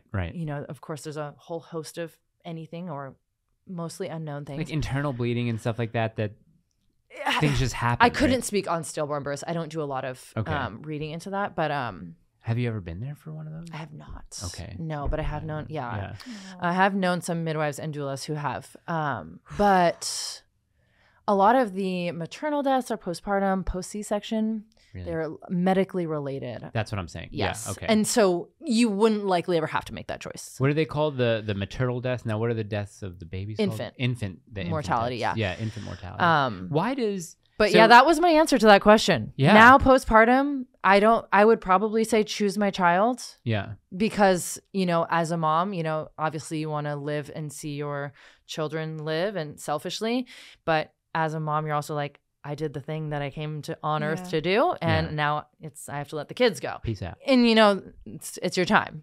Okay. So now I would probably choose my kids. I had another idea while you were still looking at questions. Infant mortality rate you mentioned in the U.S. is higher than in any other, like, let's say first world country, like European country or something, right? I believe so. Okay. I don't know What? exactly. It's up there. Okay, the statistic that I always hear too is that Black mothers have a higher rate of infant death and maternal death in America. Yeah. Do you know why that is? Let me just jump in really quick and just say that it's really important to understand, unfortunately, that African American Black women are much more unhealthy than other ethnicities in America. So This is just on the whole. So those two are certainly connected. Okay. Yeah. There's just no way that they're not correlated. So So would those be are one of the reasons that's you think. one of the reasons. I believe that would be one of the reasons.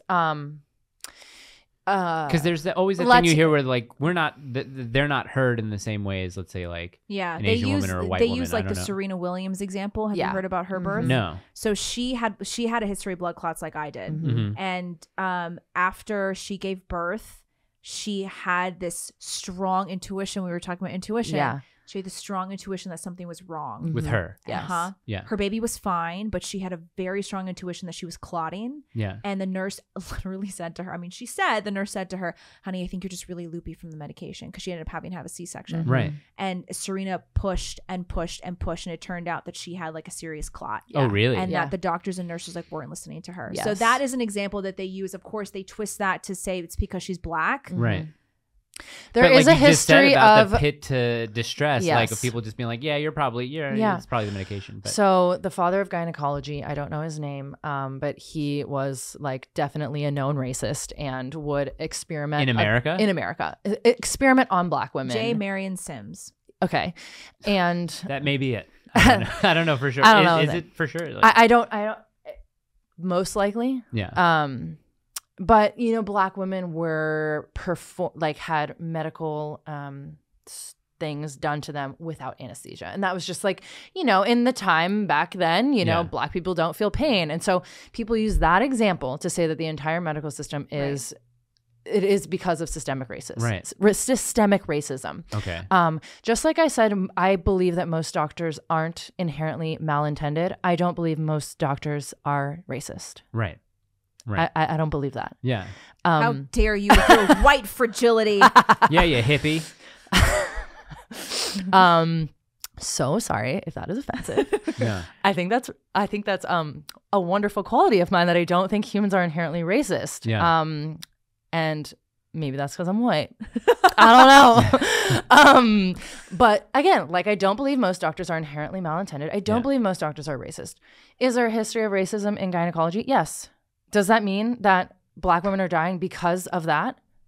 I don't think so. It's probably not a good statistic of the unhealthiness associated with a particular group of people. So then they try to cover that up by saying, oh, it's probably racism. And Yeah, you have to and then- you have to think of just societally, like, I don't know if all of the black maternal death happens in inner cities and low income places. I would assume so. And then I would question the hospital. Mm-hmm. That was my next point. Like, how many patients do you have? What's your volume? Right. Like, Yeah. why are you ignoring people? I don't think they're ignoring black people. I think most of their patients are black. Are black, exactly. And then they're overworked. They have too high volume. OBs suck sometimes, and shit happens. Yeah. Yes, people get ignored in the hospitals. Yes, wealthier cities have more attentive care. Right. So it's really an access thing. I agree with that. And okay, do I believe that anyone in the inner city can have the awakening to be like, okay, literally everyone I know has had a terrible experience in the hospital. Why would I go there? Yes, I do. Right. Most people are sheep and they follow. Okay. Yeah. And that is another problem in America, which we're all trying to help solve. So we have 99% of women birthing in hospitals. That means all of those deaths are happening because of hospital births. Yeah. Right? I don't believe there's any racial disparity among home birth outcomes. Yeah. Right. I don't think, home birth That would is make not sense. a rich white woman thing. Right. I follow so many black doula accounts. I love them. I follow some too. Oh, They're really interesting. They're really interesting. And I'm all for like black people fighting the system and fighting them. Like, I have no problem bringing race into certain things when it's black women advocating for their community to rise up and, step out of an oppressive system. The medical system is an oppressive system. It's not inherently racist, I don't believe. I think everyone... It's just overall, it's an oppressive overall. system. Yeah. And we have 99% of that. American women birthing hospitals. So hell yeah, support Yes. your community, Exactly, yeah. 99%. I know. Like, I love those accounts. And home birth is not a rich white Well, that's person why they thing. demonize home births, right? Because they want to keep women coming into the hospital. Yes. That makes so Of much course. sense. And now. they want you to think it's a rich white person thing. I never thought of it. I always thought of That's it like good. a hippie thing. I That's always good. no, but I think that they do really paint it as a rich white woman. They paint it as like I always a thought the rich white woman celebrity would have and- the suite in the hotel, And there's in that the too. hospital. You know what I Absolutely. mean? Like, But like Hillary Duff was kind of Mm-hmm. was kind of famous for doing her last birth as a home birth, and who? Hillary Duff. That was Yeah. a joke. Oh, I was gonna say, come on, Disney. Come on. Lizzie McGuire. Here's a question. Let's get into these. You Yeah. have this might be a record. When I checked this morning, she had 40 questions for her. And I Okay. think we've gotten more since, because I think so many women find this topic very interesting. Well, I think who got the thing with all the Sav. Remember, Sav just got the one guy The that one kept on guy. asking questions. Yeah, that guy is not present here. What are your thoughts on the due date formula? Oh, Yeah, because we mentioned that briefly earlier. you know what? I'm not into it personally. What's the formula? Okay, the formula is your due date is based off the first day of your last period. Okay. So you're not even pregnant for 2 weeks, right? Right. I think That's it's so how bizarre. it's so weird. So my husband was like, "You're 12 weeks, but you're really 10 weeks." I'm Gotcha, like, right. "Yeah, I've had a baby inside of me for 10 weeks, but I'm 12 weeks." Oh, so that's why sometimes people who are overdue, there's no cause to panic because Exactly. Oh, okay, gotcha. Right? So Oh. it's you should, as women, we should really know when we ovulate. Yeah, women. Come on, women. Duh. It's really easy. It's actually It takes really easy. about a moment of effort. It takes about 1 month of effort. What do you Yeah. got to do? You track your cycle. So you track your period, Mhm. and usually women have between 5 and 7 days, some 4, some 7, mostly around 5. I'm around 5. I'm around 3 or 4. And then there are different ways to test when you're ovulate. You're going to love this word. Ovulate. You check your cervical mucus. Oh, okay. Are you so glad we did this episode, Yeah. Mike? This Yeah. is extremely important. Like, why I didn't learn this in 7th grade biology blows my mind. I know. Why would they teach you that? Why don't they do that? They just For teach you how to put a lottery. condom on a They always banana. talk about teaching you how to, be transsexual, but they don't teach you. I mean, Yeah. do they? You know why? Because Big Pharma writes the textbooks at medical school. And they want you to be on birth control. And they literally, guys, you know what they teach in medical school? I've had 4 separate students in medical school message me over the last several months and say, at medical school, they teach you that a woman can get pregnant on any day that she's not menstruating. Like, are you kidding me? Wrong. Isn't that insane? They actually Did you teach know that? I soon don't to be know. doctors that you can get knocked up on any day that you're not That you're not on your menstruating, period. that you're not on your period. Yeah, but I always thought there's like a good window. There is. Right. So that's when you're ovulating. Right? Yes. So an egg only lasts for about 24 hours. Right. But sperm can live in cervical mucus for 5 to 6 days. Right. Okay. Yeah, So when you exactly. have Yeah. more cervical mucus, if you have sex, even when you're not ovulating Right. yet, the sperm can live in the mucus. Okay. We're going to Gotcha. say mucus a lot. That's okay. But so you can also take your temperature. The way I like to know when I'm ovulating is I get the clear blue ovulation sticks. They're so expensive. It's so dumb. How much are they? It's like $50. For how many sticks? Like 10. Oh, okay. It's like kind of annoyingly expensive. How many in do my you use opinion. a month? Probably not 10, but still, Okay. I'm just pissed about spending $50 on something like Sure. that. But whatever, Yeah, it's pointless. it works. You can test, do a pee sticks. They're like pregnancy tests, and Yeah. they tell you when you're ovulating. Okay. Then once you know you're not ovulating anymore, you are infertile. in the Right. clear. In the clear.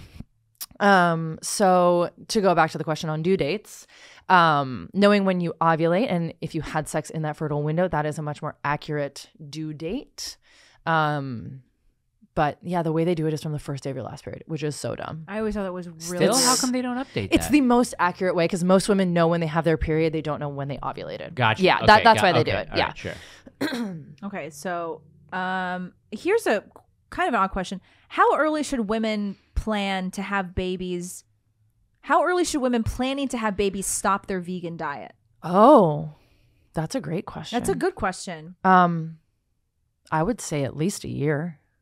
Wow. Wait, why?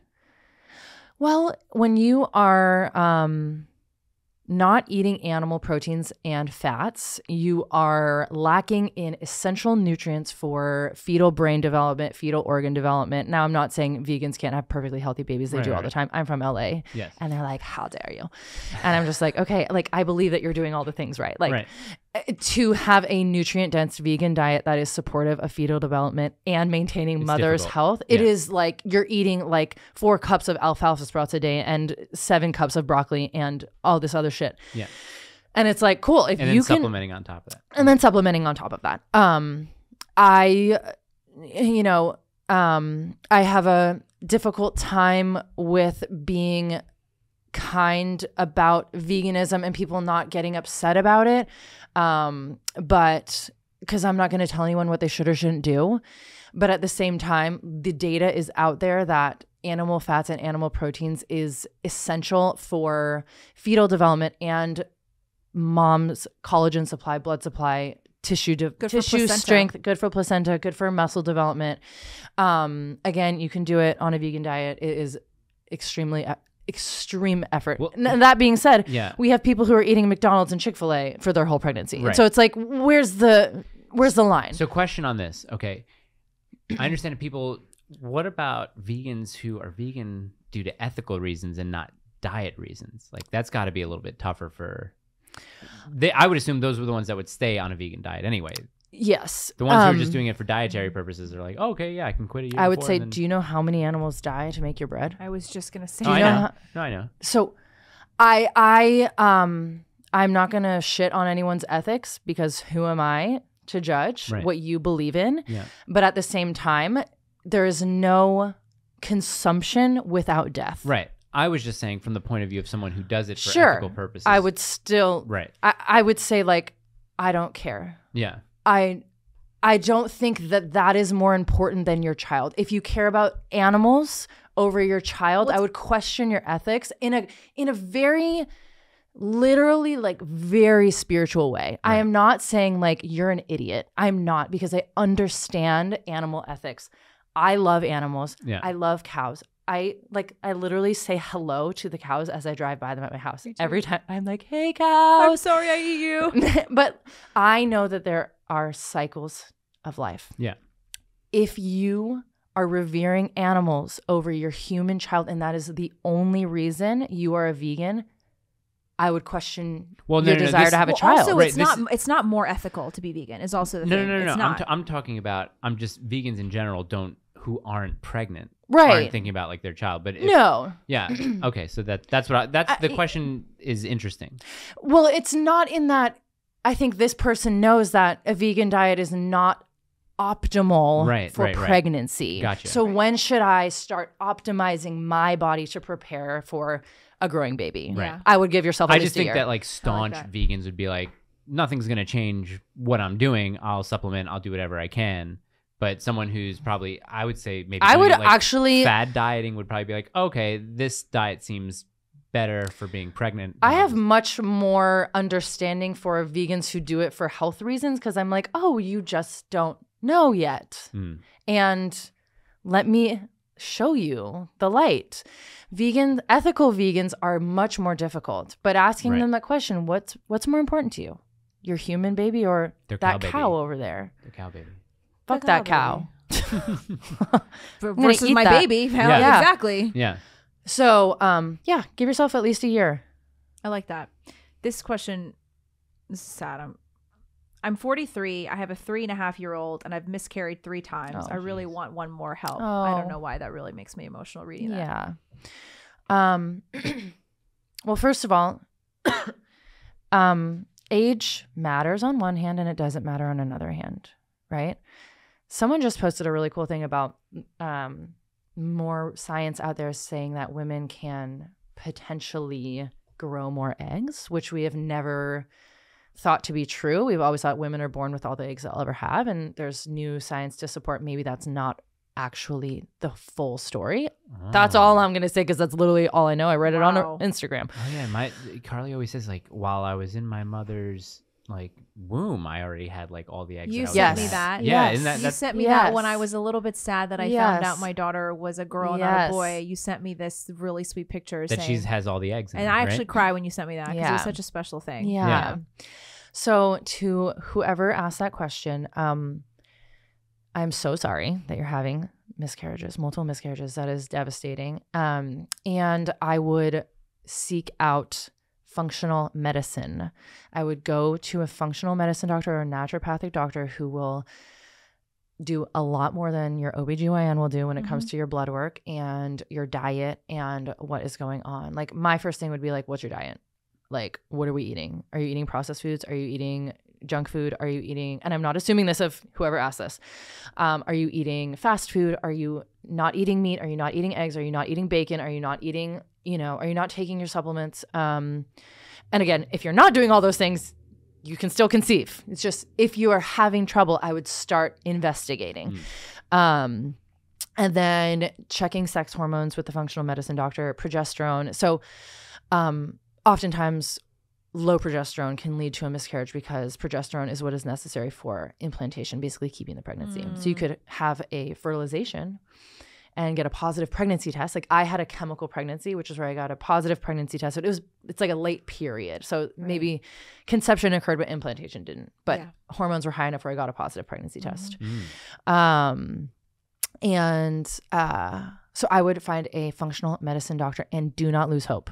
Number one. I actually, whoever this is, I will DM you 2 recommendations for functional medicine doctors that do virtual work. Yeah. So and one of them is also an Eastern medicine doctor and a functional medicine doctor. Take a picture of that because that's going to go away after a while. So you can look at it in the archive, but I'll screenshot it. Oh, you can? Yeah. That's cool. Oh, I didn't know that. Yeah. Oh yeah, that's a good thing to know if you ever want to go back and look at questions in the archive. Oh. Okay, here's a good one. Are there really exercises you can do to avoid tearing or lessen the degree of tearing? Oh, great question. Yes and no. I would eat collagen, have a high collagen diet, and that is animal collagen. So like helps like, you know, if you eat organs, if you eat animal organs, like helps like. So if you're eating collagen, I do it. I mean, I have collagen every day, but your tissues and your ligaments need collagen to remain supple. So go on Amazon, order some collagen, and I'll send you a link for collagen. Yeah, I'll send some good ones to you that you can post in the show notes if you want. But anyway, collagen is super necessary. High fat diet is really necessary. Collagen companies sponsor the show. Yeah, for real. High fat diet, really good. So if you don't eat animals, you are eating a shitload of avocados, coconut, olive oil, almond butter. Oh no, I would. Is that a sugar? Nah, I mean, if you're gonna do it, I would probably find fattier things than peanut butter. Almonds. Maybe like cashews and macadamia nuts. Butter. Oh man, I love macadamia. Yeah, right. And pelvic floor exercises. So like you said, I'm a BirthFit coach. I used to teach the BirthFit seminars. We teach coaches how to coach prenatal and postpartum women, and we have exercises. You can go on YouTube. It's called the BirthFit Basics. Just exercises you can do. They're literally very basic to help strengthen and relax your pelvic floor. I think what women think they need to do is make their pelvic floor stronger, when in reality, most women are probably too tight and they need to relax your pelvic floor. So this is my number one advice for pregnant women and preconception. When you pee, when you sit on the toilet, you told me this one. Don't look at me while you're Mike, I'm gonna tell you a secret. Because it's like you're telling me to do it. Stop. Oh, okay. Don't push your pee out. Just let your body relax. I say don't look at me. That's a bigger laugh than the dog victim blaming. So this is the number one thing. I really believe this helps so much. Relax when you sit on the toilet. Don't push your pee out. Don't force it out. Just like you just had Thanksgiving dinner and Do you guys usually force your pee out anyway? Yeah, especially if we're in a hurry. If we're trying to go fast. Oh, yeah. Okay, Yeah. So intentional pee. Okay. Think of a waterfall. And if you know you have pelvic floor issues, go see a pelvic floor physical therapist. Are there physical therapists who just specialize in that? Yes. That's all they do? You know what's crazy about America and postpartum is that we don't have no standard of care for postpartum, and women have major abdominal surgery, C-section, or major vaginal delivery, and they just say, see you later. Oh, yeah, but when you have ACL surgery or literally any other surgery, you get a prescription for physical therapy. Why don't we have that for your pelvic floor? Why don't we have a lot of things concerning Great pregnancies, question. deliveries and stuff? But you always hear Europe is like the best place to deliver, especially like the Nordic countries always have like So the you're best saying we should postpartum become care. socialist? No, that's not what I'm saying. Lol. Not what I'm saying. Okay, we're moving a little bit out of pregnancy. Thoughts about giving infants vaccines? Oh, really? We're going there. Come on now. Yeah, let's go. I'm not socialist. This is really funny. We have 2 teenage neighbors, and my husband heard them arguing. They're 2 teenage girls. Don't call me a Democrat. Don't call me a liberal. And my husband walks inside like laughing, like, oh my God. I was like, that is so funny. Anyway. Okay, vaccines. Let's friggin' go there. Yeah. What are your thoughts on giving it? Is it, can I ask you, did you give Absolutely. your kids? Did you give your kids Oh, I'll any share. So jabs? we vaccinated my son except for hepatitis V and hepatitis B. and a couple other ones, because at the time I was really hesitant. I was really hesitant to vaccinate our son. My husband was not. But he understood that he heard my concern and was like, I'm going to research. Like, I was like, my vote is no. If you want to, like, we got to figure out a plan. But it wasn't as strong of a no as I am now. It was like, I don't feel comfortable. I'd like to delay. You know, that's kind of where I was. And so he did a lot of research, and he's like, you know what? Like, I'm learning so much about the gut response to medications. And I really think that antibiotics are a problem, like a huge, huge problem. Like, we should not give our kids antibiotics, like avoid at all costs. And I was like, oh, I've Like never. Tylenol and stuff like that? No, like literally antibiotics. So like if they get an ear infection or something, you know. Gotcha. So I was like, okay. So we did a little more research. He's like, I'm learning about single dose vaccines that are preservative free and thimerosal free, mercury free. And I think that's the route we should go. They seem like the safest route and yada, yada, yada. And I put it on him to do the research because of my hesitancy, right? I was like, I know where I'm at. I need you to come back to me, right? So he came back to me, here's what I think we should do. And I said, you know what? I'm okay with that, because I didn't do any of the research. And by the way, the research is not on Google, right? If you're wondering. Yeah, no. So we vaccinated our son. I knew we did not want to do hepatitis B. We were like, why would we give our son hepatitis B? We don't have hepatitis. Yeah. You stupid. And he's not going to be around needles. And my pediatrician's like, how did he go to daycare without a hep B shot? And I go, they didn't care. We just told him he didn't have hepatitis B. This woman's like, okay, just let me know when he gets it. We're like, okay. But in California, you can't go to school if you are unvaxxed. You live there. We lived there. Oh, okay. We moved to Texas. She's like from LA. I am from Los Angeles. Hey. Yeah. I'm cooler than both of you guys. Just so you know. That's New York. Uncut Jams. No, she's a Valley girl. Oh, yeah, true. But the character that she played was in New York. Oh, yeah. Yeah, that character. Yeah. So my son, one of his first vaccines, the shrieking is unbearable, by the way. Have you guys vaccinated? You don't have to answer. No, we didn't do anything. We did did we do like a 4-month or 6-month one where she, I think, only got, we have thus not, we're not doing it. Mm-hmm. We're not moving forward with it. Because I think after that initial one, we're like, we're not going to do the, what's the one with like the, it's like they make it like diarrhea or something. Rotavirus? Yeah, but that's oral. Yeah, my wife was like, no. We didn't do that Don't either. do that. They'll scare you hard into that one. Yeah, I think that's what they were trying to do. Like, it. oh, so you're saying that she might get diarrhea? Like, cool. My pediatrician goes, we have one patient who's in the hospital right now. I was like, wow, that's great. Only one? Yeah, no, I know, right? I was like, okay, like babies fucking get sick. For the info. I was like, okay. No, yeah, I think we just got, she wasn't too bad with like the shrieking and crying. It was actually pretty quick, but I can't remember what it was. I'll text Gina to tell you what it was. But no, since 6 months, we haven't gone. Yeah, so anything back. We did whatever the first one was. Yeah. And I put him down for a nap and I picked him up and I thought he was dead. Yeah. Stop it, I swear Emily. to God. He was a noodle. Wait, like, this was when he came back. Yes. So after the shot, we go home. I put him down and I thought he was dead. And I mean, and he was fine. I mean, 1 second later, but I'd never picked him up. Whenever I picked him up, they do the response, where Was he sleeping? He was sleeping. Okay, gotcha. But I was like, he's been sleeping for so long. I need to go wake him up and feed him. I picked him up and he was really like a noodle, and I freaked out. What'd you do? He was fine. Okay. I freaked out. I fucking kept vaccinating him.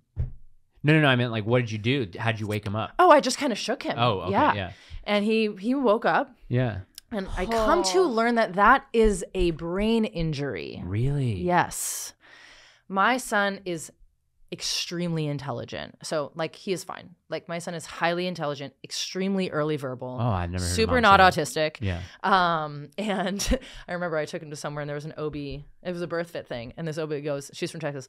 Well, that's the most non-autistic child I've ever seen. I was like, thank you. But well, what do you think makes him non-autistic? Like, what do you think she meant by that? He was extremely alert, How old is he at the time? He was like 1. Okay. Yeah. So anyway, I kept vaccinating him. Yeah. I didn't really make the connection in that moment because I was A lot of still moms in the don't. world that even though I had hesitancy, it was like, babies get really sleepy after vaccines and like gotcha. they can sleep for a long time. And it's great.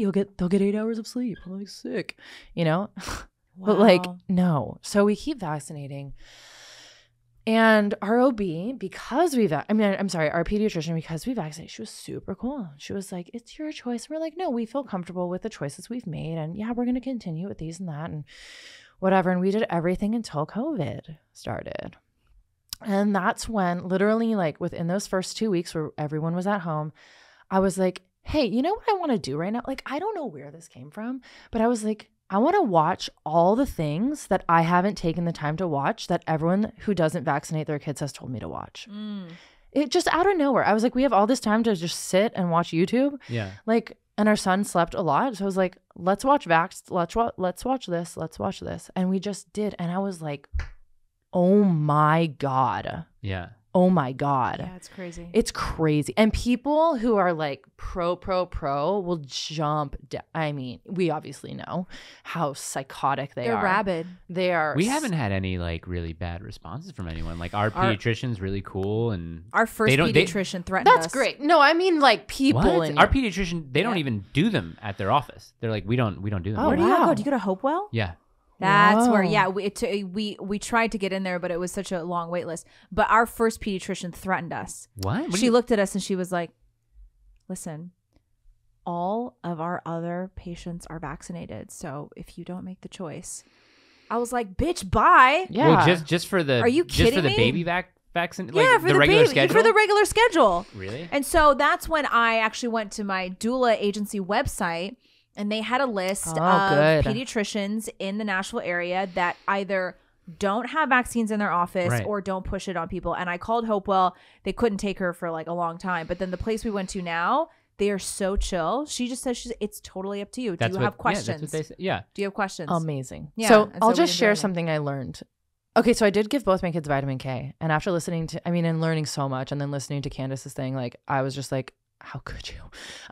No, vitamin K is that like pretty soon after the is, baby's born, yeah. right? It's like pretty. Yeah. I think that's one of the It's ones supposed that to be we. because they're circumcised to stop them from bleeding, right? Well, that's what they won't tell you. Yeah. They do it Oh. to everyone, but it's for. But do girls get them? Yes, or Yeah. it's also for potential rare blood disorder. Okay, gotcha.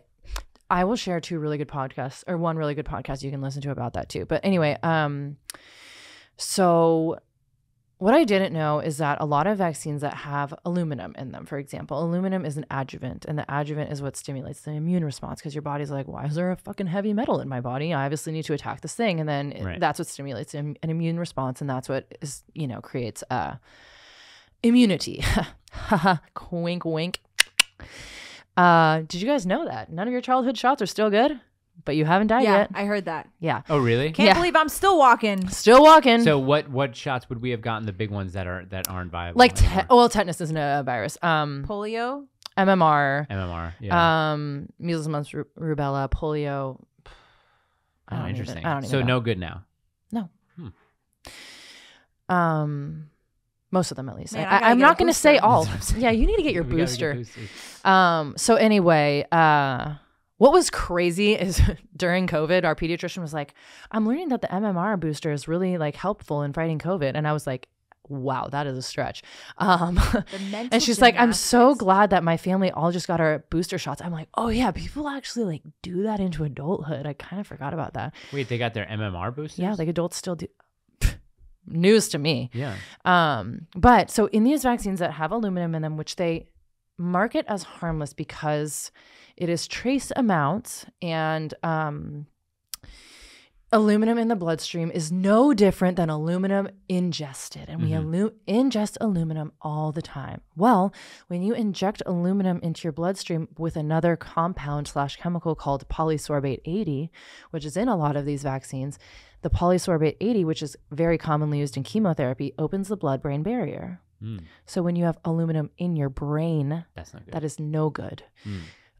You Google aluminum toxicity, you easily Heard of that. Yeah. see a lot of shit that we're dealing with very What's the commonly. stuff going on now where a lot of people are putting memes of like microplastics? Yeah. What are they talking about? Just That's a whole nother like thing. Microplastics in everything, right? Yeah, Like, even that- the food you eat, just microplastics. Did you listen to that Joe Rogan podcast with Dr. Shanna Swan?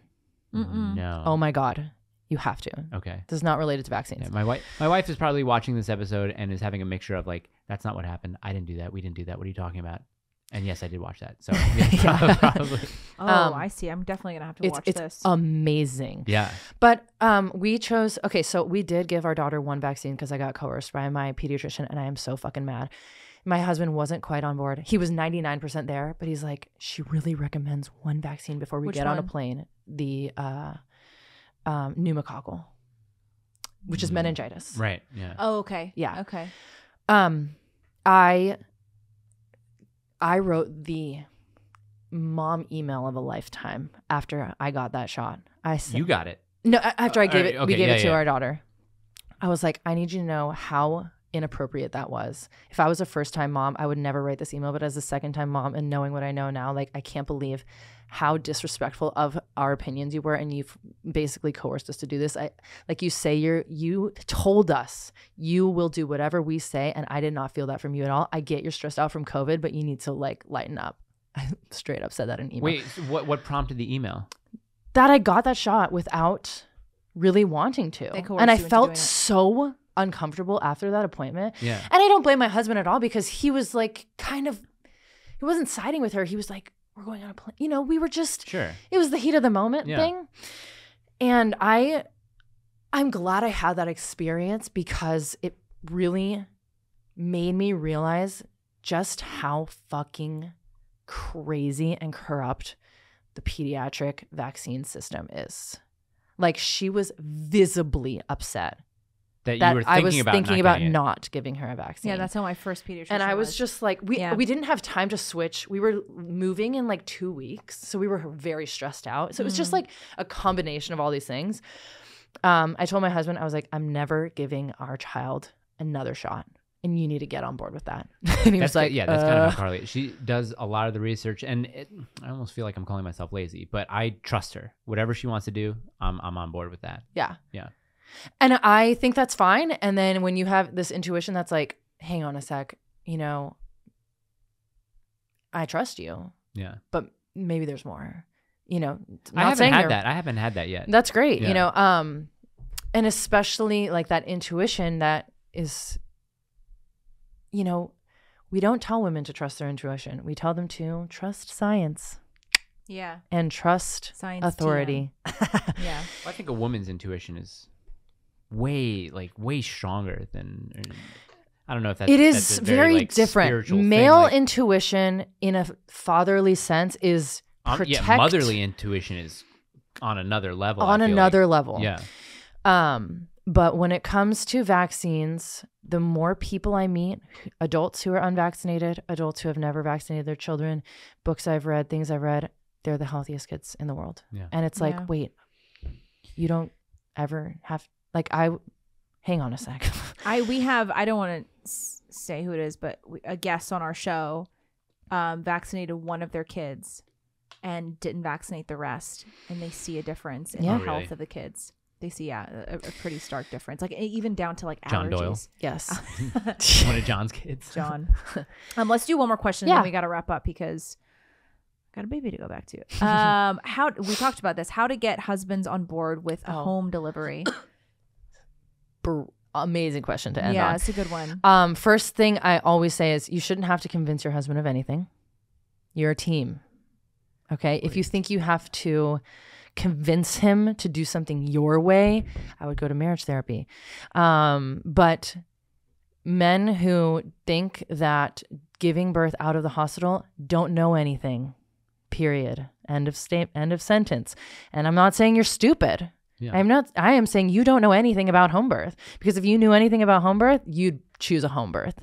So you need to inform your husband on the actual data. If you go to my Instagram page, I have those statistics I read in a post, and we'll share the study in the notes. Now, if it's a finance thing, okay, figure it out. Sorry. if that sounds harsh. If it doesn't work out, that's okay. Have a hospital birth. But if you have access to out of hospital care and you know the research and the safety behind it, and you've consulted with actual midwives and you still choose a hospital birth, fine. I don't think many people would. Yeah. Go talk to a real midwife. Ask them questions. You shouldn't have to be the only one to help your husband understand. You don't need to be their freaking encyclopedia. Go talk to people. Go talk to a midwife. Talk to a doula. I do consultations. Talk to me. Listen to this podcast. I think that when I work with couples, I want to minimize resentment. I want to minimize any disagreement. Like, you have to be on the same page. You know, when I talk about circumcision, that's a hot one too. I share my opinion and I say, I don't care what you do, but you have to agree for the same reason. You know, it's the same thing about a home birth. You have to agree for the same reason. You have to understand. That doesn't mean you need to resign to your husband because he doesn't know anything. Right. You need to let him know, right? Don't be afraid. If he's not going to hear it, that's a marriage problem. That's a different problem. Yeah, but I think there are very few husbands out there. That's what I'm saying. Excuse me, you want a home birth? We're not doing that. I get why a lot of husbands are initially resistant to it because for sure. they care. It's from a place I think it's scary. I think it's scary for husbands. Yeah, it is. I was just going to say it's very frightening. We're not the ones going through it. We're the ones having a visual response to the things that are going on. Right. And not even that we're helpless, but it's just that you're scared because we have been conditioned in a medicalized world where the white coats save lives. That's what I think. We don't know what midwives do. Yeah. We have no exposure to midwives. Yeah. If this was 1830, exactly, wouldn't even be a conversation. You know, the husband knows what to do. Go get the hot water. Here's the most important question of all. Yeah. You know where I'm going with this. No. Do you consider your husband your best friend? Oh, yeah. Yeah, I do. Oh. Sad. Was that our first guest who gave that answer? I think it was our first guest who gave that answer. No. Someone else. Oh, by the way, Elijah, you have in your Instagram bio that your wife's your best friend, by the way. Does he? Yeah. No, there are reasons, and we'll be talking about this in obviously having a male friend and a girlfriend are very different. So in that regard, like, my best girlfriends are my best friends. But my husband is my best friend for life. BFFFFFF, best friend forever. You can judge me. You can think it's silly. I don't care. I actually respect that. She's like, whatever, judge me. I'm just thinking. I'm just thinking. Mike's gonna do a man on the street thing tomorrow. Yeah. So maybe it'll come out on Friday. Yeah. I believe that, you know, that your answer might change in 30 years. It might. My husband and I have had a really interesting relationship, and this could be a whole nother podcast, but like, we have a really big age gap. We're 16 years apart. Which I would have never guessed. He's 20. Yeah. He's almost 49. Oh. Yeah. I'm almost 33. And we started out as friends. So we were best friends. Mm-hmm.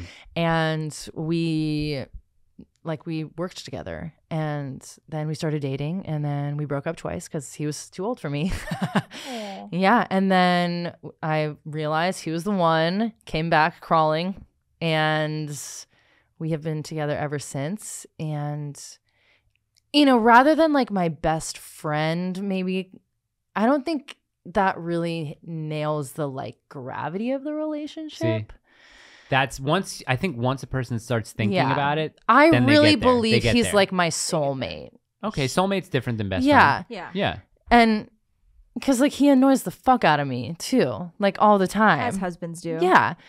Every morning. But I, you know, and I do push back on things, and he pushes back on me. Like, we have our pushbacks, but we respect each other. And, you know, publicly, I would stand by him no matter what. You never introduce him to someone as your best friend, though, really. My best friend. If that's how, you know what? Mate. So I guess he's not my best friend. You're right. So we shouldn't try to convince anybody. No, I mean, we didn't. You just let them work it out. Yeah. They get there. They arrive there. It's such a big, getting back on the subject before we go, but it's such a very weird place that we're at now, where like the 1940s, 50s, and 60s, you know, the father goes into a waiting room. It's not even present really in the delivery, you know, aspect part of it. Go drinking with their buddies. Yeah. They have cigars in the waiting room, smoke cigarettes and stuff. Hey, when it's all in. So I think that's probably another like deconditioning thing, or conditioning a guy not to necessarily want to be involved. So when you say, hey, babe, we're going to have a home birth. You're going to be there holding my hand. You're going to see all the poop come out, and I might throw up a couple times. They're probably like, I don't, where's the waiting room? Give me the waiting room. I mean, it I almost passed transformed out. our relationship. And I get Like, that. I was, when I saw her, I was fine, like getting the scrubs put on, getting ready to go into the OR. I'm like, yeah, I'll be behind the curtain. You don't really see much. You can, but you don't really see much because they've got to pull your guts out. But I remember she turned to me and her teeth were chattering, I guess because of the meds. I felt the blood like leave my face. Like I for sure was white, and I was like my mouth went dry. I was like, I'm probably gonna pass out. Yeah. At some point. It gets really gnarly. Yeah. My dad put a camera on a tripod and For you? filmed my mom having to see, because back then you could do that. Yeah. Yeah. And then he said in the moment he was right there watching it, taking pictures, and he was like totally fine. And then when he went to get the photos developed, Oh God. he looked at them and he almost puked. Yeah. Because like the adrenaline in the Oh, moment yeah, was like, yeah. Oh, he yeah. was like, this is cool, yeah. But then afterwards he was like very sick. Yeah. We'll end it on that. Look, thank you, Emily, for coming Thank on. you Emily so had much. to travel here. She left her 2 children at home with dad.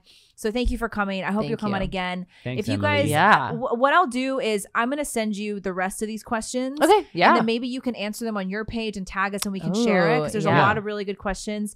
Thank you guys so much for participating and sending questions. We'll put her Instagram up in the description, Cool. all Yeah, that good stuff. We'll put all that good info. Thank you. Go have more babies. Please. Should we end it on that? And then hire Emily. Yeah. Yeah. Yes. Yeah. Yeah, I'm teaching a birth education course in May, and I teach it like every other month, and then I actually do a doula training course also. Do that in Texas. All online. Huh? Oh, online? Yeah. You don't have to be in Texas? No. Okay. On Zoom. All on Zoom. I gotta pee. Okay. I'm gonna, and I'm Bye. gonna Bye, everybody. just let it come, let it fall, Let it like fall a out. waterfall. Oh my goodness. Oh yeah, that was 2 hours. That was rad. So rad.